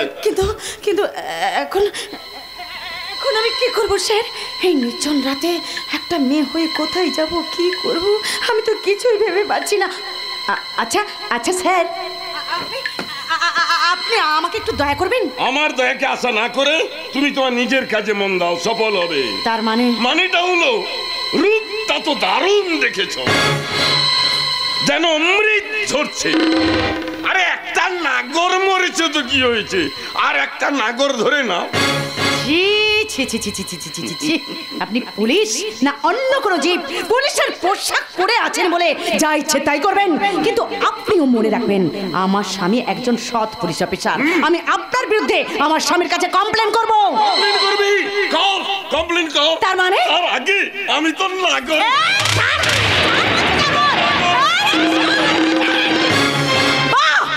চমৎকার চমৎকার স্যার, চমৎকার।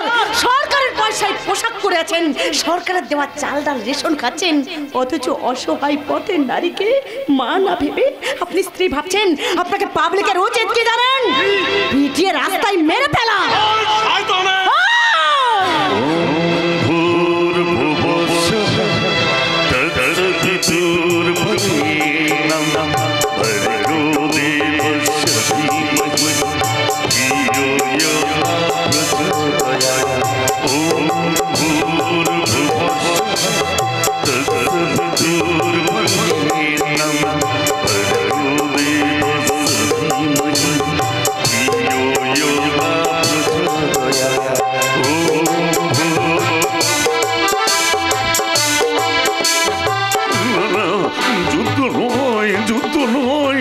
শান্তি চাই, শান্তি মানে একেবারে ঠান্ডা ঠান্ডা কুল কুল। আমি উপরে নেব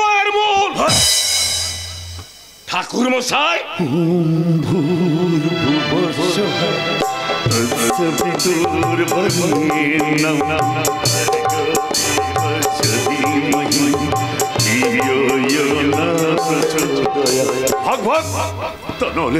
তাহলে তোকে পেঁদিয়ে আমি বৃন্দাবনে পাঠিয়ে দেবো রে, বৃন্দাবনে। কজনকে আপনি বৃন্দাবনে পাঠাবেন ঠাকুর মশাই? একজন আইনের লোক হয়ে আমাকে স্ত্রী ভাবলো।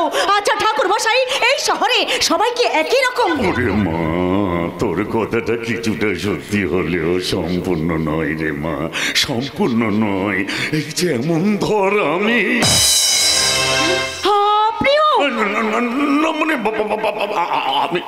আমি এক মন্দিরের পুরোহিত রে মা, আমি এক মন্দিরের পুরোহিত। পূজার জন্য ব্রহ্ম মুহূর্তে উঠে তোর চিৎকার শুনে আমি এখানে ছুটে এসেছি রে মা। জানিস মা, এই যে না আমি সব দেখেছি, সব জেনেছি। ওরে মা, তুই চাইলে আমি কোর্টে গিয়ে সাক্ষীও দিতে পারি রে, সাক্ষী। আপনি আমার হয়ে কোর্টে গিয়ে সাক্ষী দেবেন? নিশ্চয়ই দেব রে মা, নিশ্চয়ই দেব। কারণ মানুষ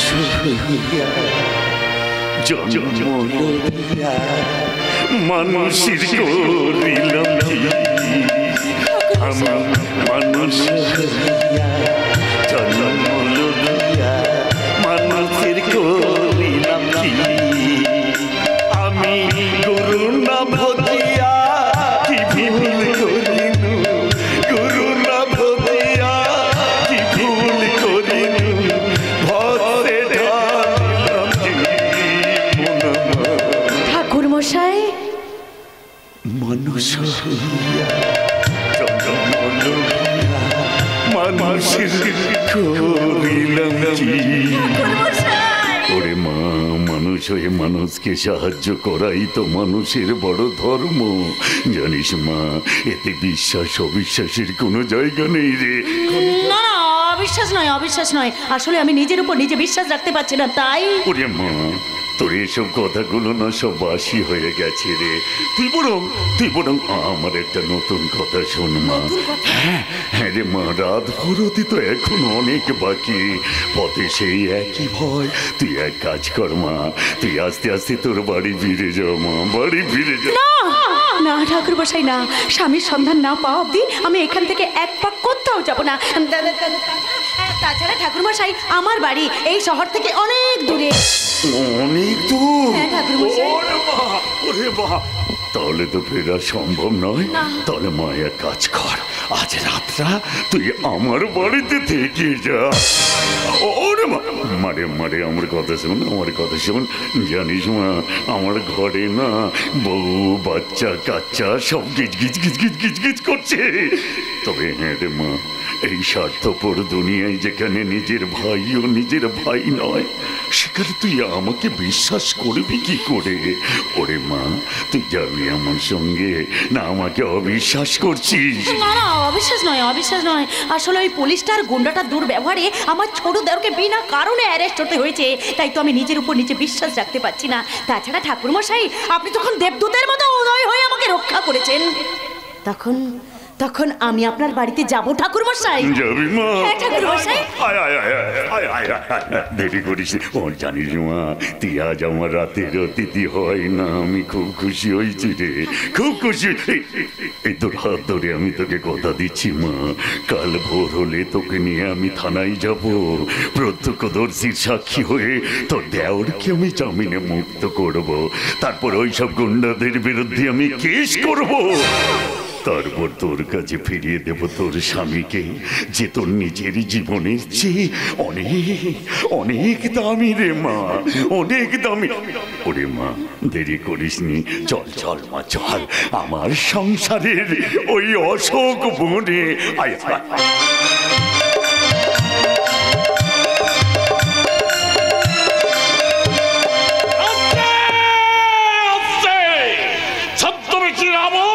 সীতাকে হরণ করে অশোক কাননে নিয়ে আসছে।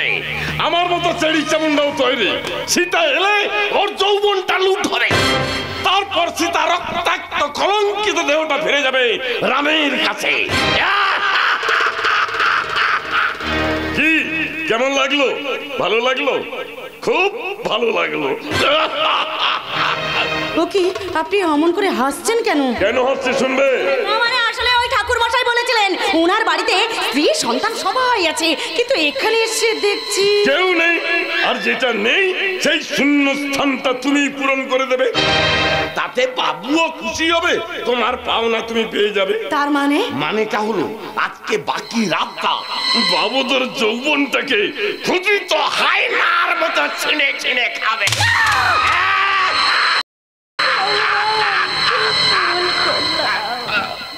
আর আমরা তার প্রসাদ পাবো, মহাপ্রসাদ।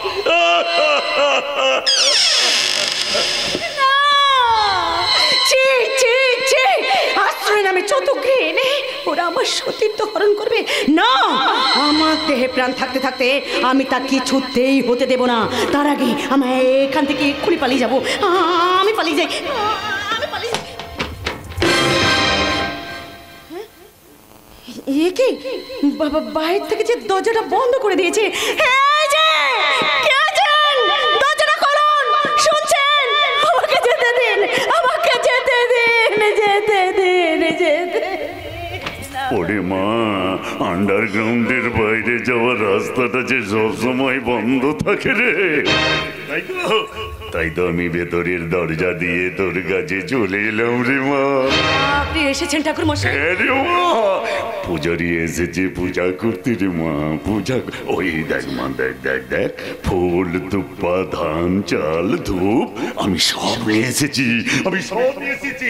জানিস মা, তোকে আজ আমি দেবীর আসনে বসিয়ে কপালে চন্দনের ফোঁটা, শীতিতে সিঁদুর, গলায় ফুলের মালা আর গায়ে বেনারসি জড়িয়ে, জানিস মা, তোকে আজ আমি বধূরূপে পূজা করবো রে, বধূরূপী পূজা।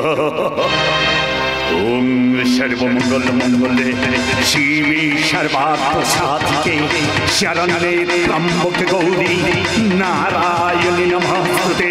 সৃষ্টি স্থিতি বিনাশানাং শক্তিভূতে সনাতনী গুণাশ্রয়ে গুণময়ে নারায়ণী নমস্তুতে। या देवी सर्वभूतेषु मातृरूपेण संस्थिता नमो तस्यै नमो तस्यै नमो तस्यै नमो नमः। या देवी सर्वभूतेषु शक्तिरूपेण संस्थिता नमो तस्यै नमो तस्यै नमो तस्यै नमो नमः। या देवी सर्वभूतेषु शक्तिरूपेण संस्थिता नमो तस्यै नमो तस्यै नमो तस्यै नमो नमो।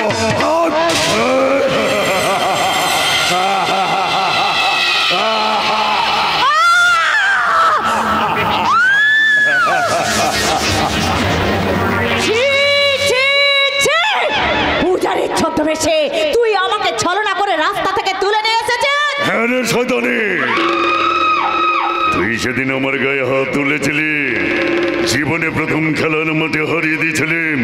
তোর স্বামী আমার চোরা কাঠ বোঝায় লরি সিজ করে কোটি কোটি টাকা লস করে দিয়েছে। তাই তো ফোন করে তোর স্বামীর অ্যাক্সিডেন্টের খবর শুনিয়ে তোকে আমি তুলে এনেছি আমার এই আন্ডারগ্রাউন্ডে। তারপর পেছন থেকে গুন্ডা লাগিয়ে অলক্ষ্যে থেকে তাকে গুলি করে সেই কেসে ফাঁসিয়েছি আমি তোর দেওরকে। তারপর লোক লাগিয়ে ওখান থেকে তোকে তুলে এনেছি আমি আমার আন্ডারগ্রাউন্ড, আমি অরণ্য শেষ।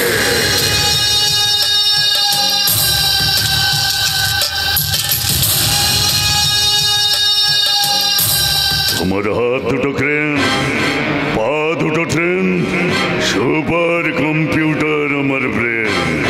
তাই তো ক্রেনের সাহায্যে তোকে বিভৎস করে পায়ের ট্রেনের তলায় ফেলবো, তারপর শুরু করব আমার ভোগের কম্পিউটার। এত পাপ কিন্তু তোর ধর্মে সইবে না। টাকা এখন নাই তোর কাছ থেকে কিছুটা ভাগ দিয়ে নেব। কেন বল দেখিনি? একটু পরে তোর সঙ্গে আমার ফুলো সজ্জা হবে, তারপর তোর কোলে একটা ফুটফুটে বাচ্চা দেব, তারপর এই আন্ডারগ্রাউন্ডে আটকে রেখে তোর সঙ্গে আমি সংসার করব। তো ধর্ম থেকে কিছুটা বাদ দিয়ে আমি সোজা চলে যাবো ওই সবকে। চুপ কর জানো, চুপ কর। পর স্ত্রীকে নিজের স্ত্রী ভাবতে তোর লজ্জা করছে না?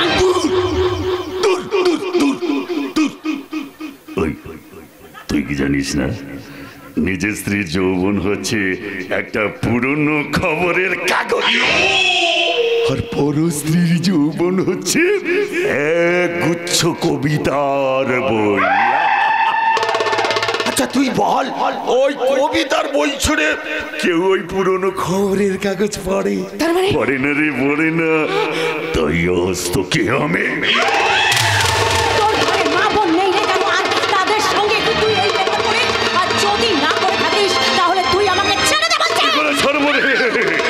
নরম হাতের কোমল স্পর্শে আমার শরীরে যে বিদ্যুৎ খেলছে রে, বিদ্যুৎ।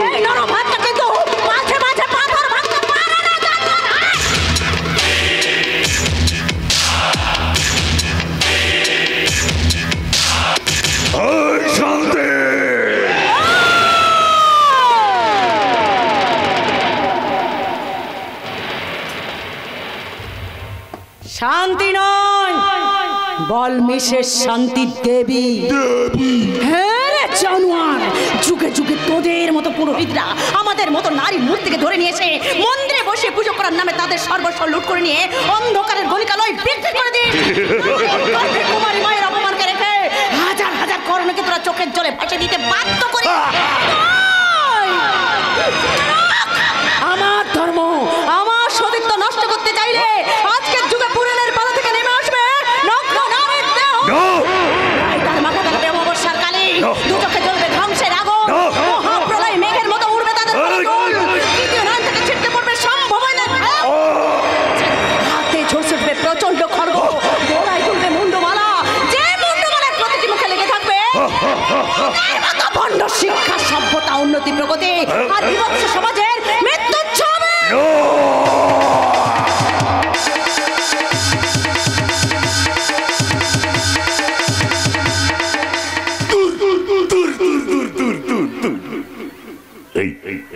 ওই মৃত্যু ছবিটা না আমার জীবনের অ্যালবামে কোনোদিন থাকবে না রে। আর আমার এই আন্ডারগ্রাউন্ডে দেওয়াল ভেদ করে কোন কৃষ্ণের কাছে তোর ওই চিৎকার পৌঁছবে না। কোন কৃষ্ণ এসে তোকে বস্ত্র দান করে তোর ইজ্জত বাঁচাতে পারবে না। তাই এই কলির শকুনির হাতে হবে এই দ্রৌপদীর বস্ত্রহর।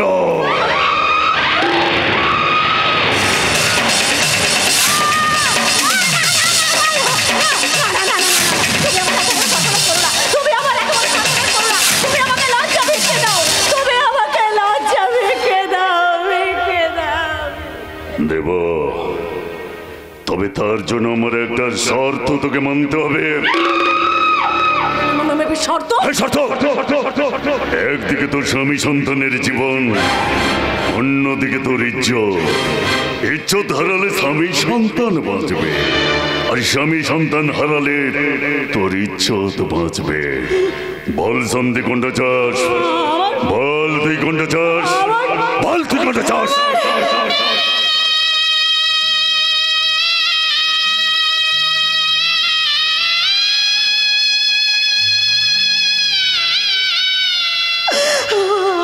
আমার যে দুটোই প্রয়োজন। আমি কাউকে হারাতে পারবো না,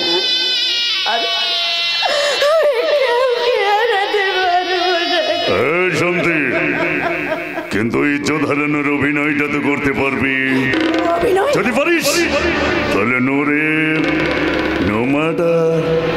বল তুই রাজি? বল তুই রাজি? বল তুই রাজি?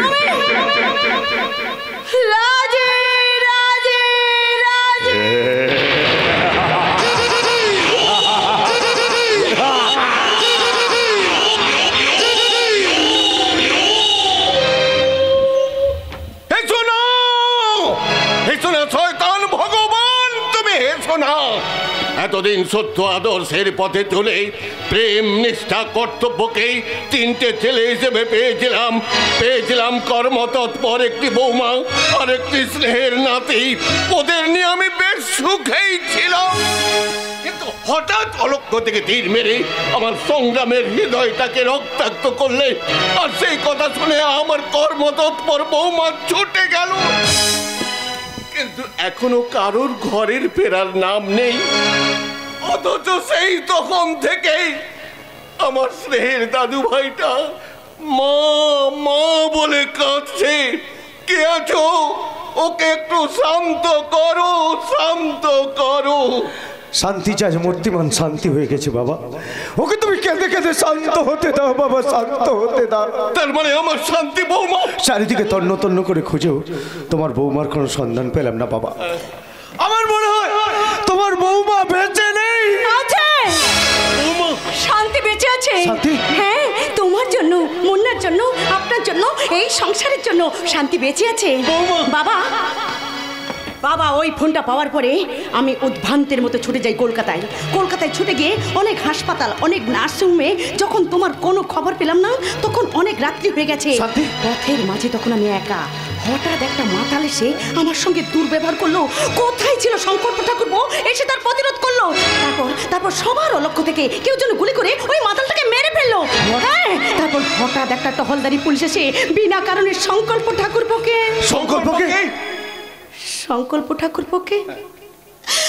অ্যারেস্ট করে নিয়ে গেছে।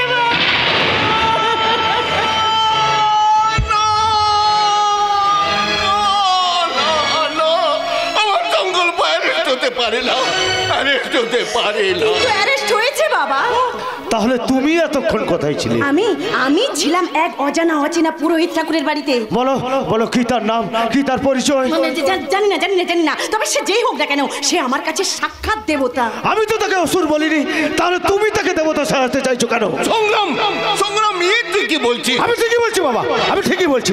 কারণ ফোনটা পাওয়ার পর তোমার বৌমাকে ওখানে যেতে দেওয়া উচিত হয়নি। তুই আমাকে অযথা দোষারোপ করছিস কেন? আমি তো দাদু ভাইয়ের কথা চিন্তা করে বৌমাকে বারণ করেছিলাম, তোর অফিসে ফোনও করেছিলাম বাবা। সেই ফোন যেমন কেউ ধরেনি, তেমনি বৌমাও আমার বারণ শোনেনি।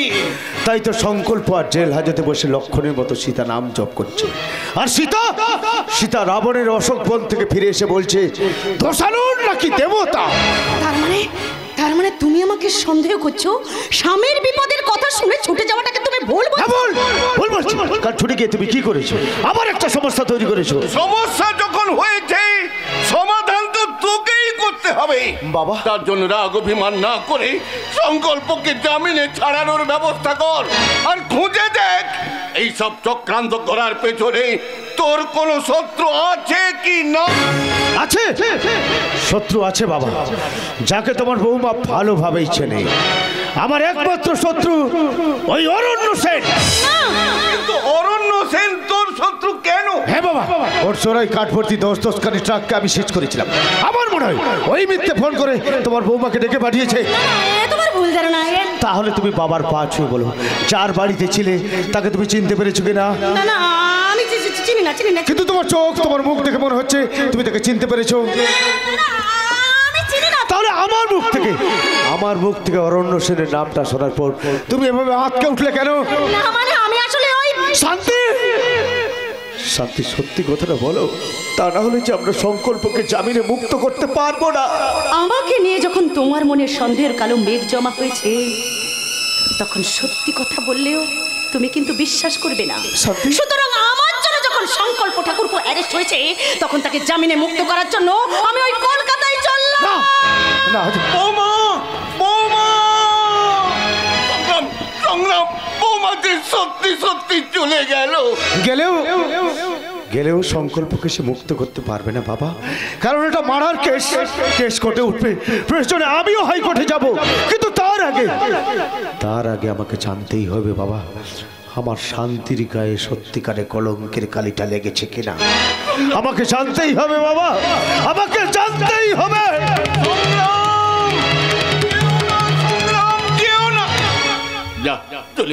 চলে গেল এত বড় বাড়িতে এক বৃদ্ধ আর একটা দুধের শিশুকে রেখে সবাই চলে গেল।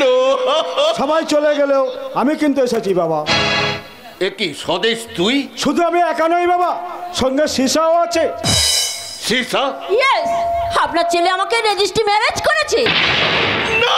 কি হলো বাবা, আপনি বিয়ে করার কথা শুনে এমন আটকে উঠলেন কেন? কি হয়েছে আপনার? আমাকে দেখে তোমার বাবার কারেন্টের শক লেগেছে। এবার পটল তুলিয়েই ছাড়বো। হ্যাঁ মা, সেটা তুমি পারো, কারণ আমাদের শিক্ষায় যে আর কোনো ভগবতী দেবীর গর্ভ থেকে বিদ্যাসাগরের জন্ম হয় না। যারা হয় তারা সব সীসা, নিশা, পামেলা, ঝামেলার দল। কিন্তু সেদিন তো আপনি আমাকে বিয়ে করার কথা বলেছিলেন। হ্যাঁ, একটা লক্ষ্মী মেয়েকে বিয়ে করার আদেশ দিয়েছিলাম, কিন্তু এই রকম বেটার ছেলেকে নয়। বাবা, বাজে কথা বন্ধ করুন। ভুলে যাবেন না আমি আপনার বৌমা। বৌমা? বৌমা শব্দের অর্থ জানো? জানো না? জানো না? তাহলে শোনো, ছেলের বউ সংসারের মা, তবেই একটি মেয়ে হয় বৌমা। তা আমার ছেলে যখন তোমাকে বিয়ে করেছে তখন তুমি তার বউ হতে পারো, কিন্তু সংসারের মা হতে পারবে না। হবে হবে বাবা, সীসা খুব ভালো মেয়ে। ওকে বিয়ে করার পর সুখ যেমন কানায় কানায় উপচে পড়েছে, তাই ওকে মেনে নিন বাবা। ও ঠিক আপনার বৌমা হবে। বৌমা হবে? ইয়েস। তাহলে বৌমা, গা থেকে ওই দামি নোংরা পোশাকটা খুলে ফেলে তুলসী তলায় সন্ধ্যা প্রদীপ দাও, আর আমার বংশের একমাত্র প্রদীপ মুন্নাকে কোলে তুলে নিয়ে স্নেহ দিয়ে, আদর দিয়ে, খাবার খাইয়ে ওকে শান্ত করে দাও। তবেই বুঝবো শান্তি বৌমার মতো তুমিও আমার লক্ষ্মী বৌমা। একজন ঘর ছেড়ে চলে গেলেও আর একজন এসে সব সমস্যার সমাধান করে দিয়েছে। সব সমস্যার সমাধান।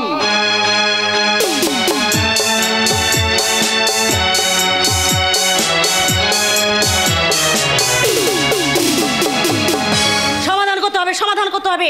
বাড়ির বাইরে যখন আমি একবার বেরিয়েছি তখন সব সমস্যার সমাধান আমাকেই করতে হবে। কি সমস্যা শান্তিদি? আচ্ছা, তুই সংকল্পকে ভালোবাসিস? হ্যাঁ। তাকে তুই বিয়ে করতে চাস? হ্যাঁ। শ্যামা সব কি জেনে আমাকে বিয়ে করবে কথা দিয়েছে। তাহলে কয়েকদিন যে সংকল্প তোর সঙ্গে দেখা করছে না, তার জন্য তোর কিছু মনে হচ্ছে না? শুনেছ নাকি দেশের বাড়িতে আছে? দেশের বাড়ি কিংবা পৃথিবীর যেখানেই থাকুক না কেন, সে তো তোর সঙ্গে একবারের জন্য যোগাযোগ করতে পারতো। পারা তো উচিত, কিন্তু কেন যে করছে না তা আমি কিছুই বুঝতে পারছি না। কি করে করবে সীতা, কি করে করবে? সংকল্প যে এখন খুনের দায় হাজত মাস করছে। না, ওর হাজত দিতে পারে না। ওর মতো ছেলে কাউকে খুন করতে পারে না। হ্যাঁ হ্যাঁ, পারে না, পারে না, পারে না। তার প্রত্যক্ষ সাক্ষী আমি। তাই তো শকুনি চক্রান্তের সংকল্প হাজতে বসে ফাঁসির দিন গুনছে। না, ওর ফাঁসি হতে পারে না। ওর যদি ফাঁসি হয়ে যায় তাহলে আমার দরজাল মাসি যে কোনো মধ্য মাতালের সঙ্গে বিয়ে দিয়ে দেবে। তখন যে আমি আর বাঁচবো না দিদি। তাহলে তাহলে ওর যাতে ফাঁসি না হয় তার জন্য তুই একটা কাজ করবি। বলো কি করতে হবে? আগামীকাল তোকে কোর্টে যেতে হবে। কোর্টে গিয়ে বলবি যে 13 আগস্ট ওই কলকাতার পথে মাতালটা খুন হয়েছিল, ওই 13 আগস্ট তুই সংকল্পকে নিয়ে দীঘার রিয়া হোটেলে রাত কাটিয়েছিলি। হ্যাঁ, আমি দীঘা রিয়া হোটেলের মানি রিসিপ্ট এবং ডিসচার্জ পেপার সব জোগাড় করে দেবো। ওগুলো তুই কোর্টে পেশ করবি। কোর্টে পেশ করলে প্রমাণ হয়ে যাবে যে সংকল্প ওই খুনটা করেনি, ও নির্দোষে খালাস হয়ে যাবে। ঠিক আছে দিদি, আমি কাল অবশ্যই কোর্টে যাবো। সীতা, আমার ভালোবাসাকে বাঁচানোর জন্য আমি কাল কোর্টে যাব। কোর্টে সীতা। বিয়ে হয়ে গেছে। আমার সহচর কাঁটা সীতার মাসিকে মেরে নিচে সীতার মাসি সেজে ওই মদ্যপ মাতার লালটুর সঙ্গে সীতার বিয়ে দিয়ে দিয়েছে। আর আমিও এক চালে সংকল্পকে বিচারের কাঠগোড়ায় দাঁড় করিয়ে দিয়েছি। ওদিকে শান্তি ওভার চাল দিয়ে সীতাকে সাক্ষী করে সংকল্পকে বাঁচানোর জন্য উঠে পড়ে লেগেছে। কিন্তু না না না না না, সীতা কোটে যাবে না। কেন বলুন তো? আছে তার বাসর রাত।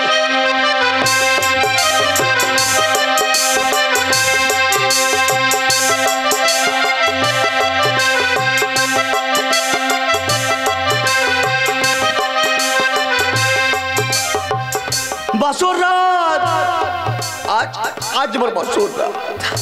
যে রাতের জন্য আমার বয়সী প্রত্যেকটা যুবক যুবতী বিয়ের কিছুদিন আগে থেকে রোমাঞ্চিত হয়। কিন্তু আমি কিছু টাকার জন্য, এই মদের জন্য আমার এই বাসর রাতটাকে আমি অন্যের কাছে বিক্রি করে দিয়েছি। না, এ নিয়ে কোনো কথা হবে না। কেন হবে? আরে অর্থ সর্বস্ব দূরে এই মা যে তার ছেলের সাথে সম্পর্ক রাখে না, বেঁচে থাকার জন্য মা সংগ্রাম করতে হয়। সেখানে আমার মতো ছেলে বিবাহিতা ধর্মপত্নীর সাথে সম্পর্ক রাখবো কোন আদর্শে? এই পৃথিবীতে আমি একা এসেছিলাম, আমি একা যাব, শুধু আমি শুধু। ওগো তুমি কোথায়?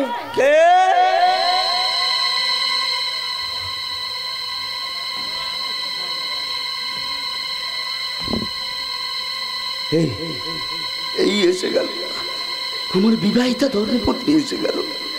এবার আমাকে নানান প্রশ্ন জর্জরিত করবে। তার চেয়ে বড় এখান থেকে কেটে পড়াই ভালো, কারণ যে পড়ায়তি সজীবতী। এ কি, কোথায় চলে যাচ্ছ?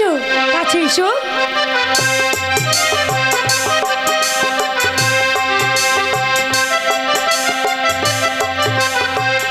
বলো, কি বলবে? দাঁড়াও, তোমাকে একটা প্রণাম করি। আরে থাক থাক থাক থাক থাক, আরে আমাকে প্রণাম করার কোনো দরকার নেই। সে কি, মদ না থাকা সত্ত্বেও আমার মাসি জোর করে তোমার সঙ্গে বিয়ে দিয়ে আমার সব স্বপ্ন ভেঙে তছনছ করে দিয়েছে।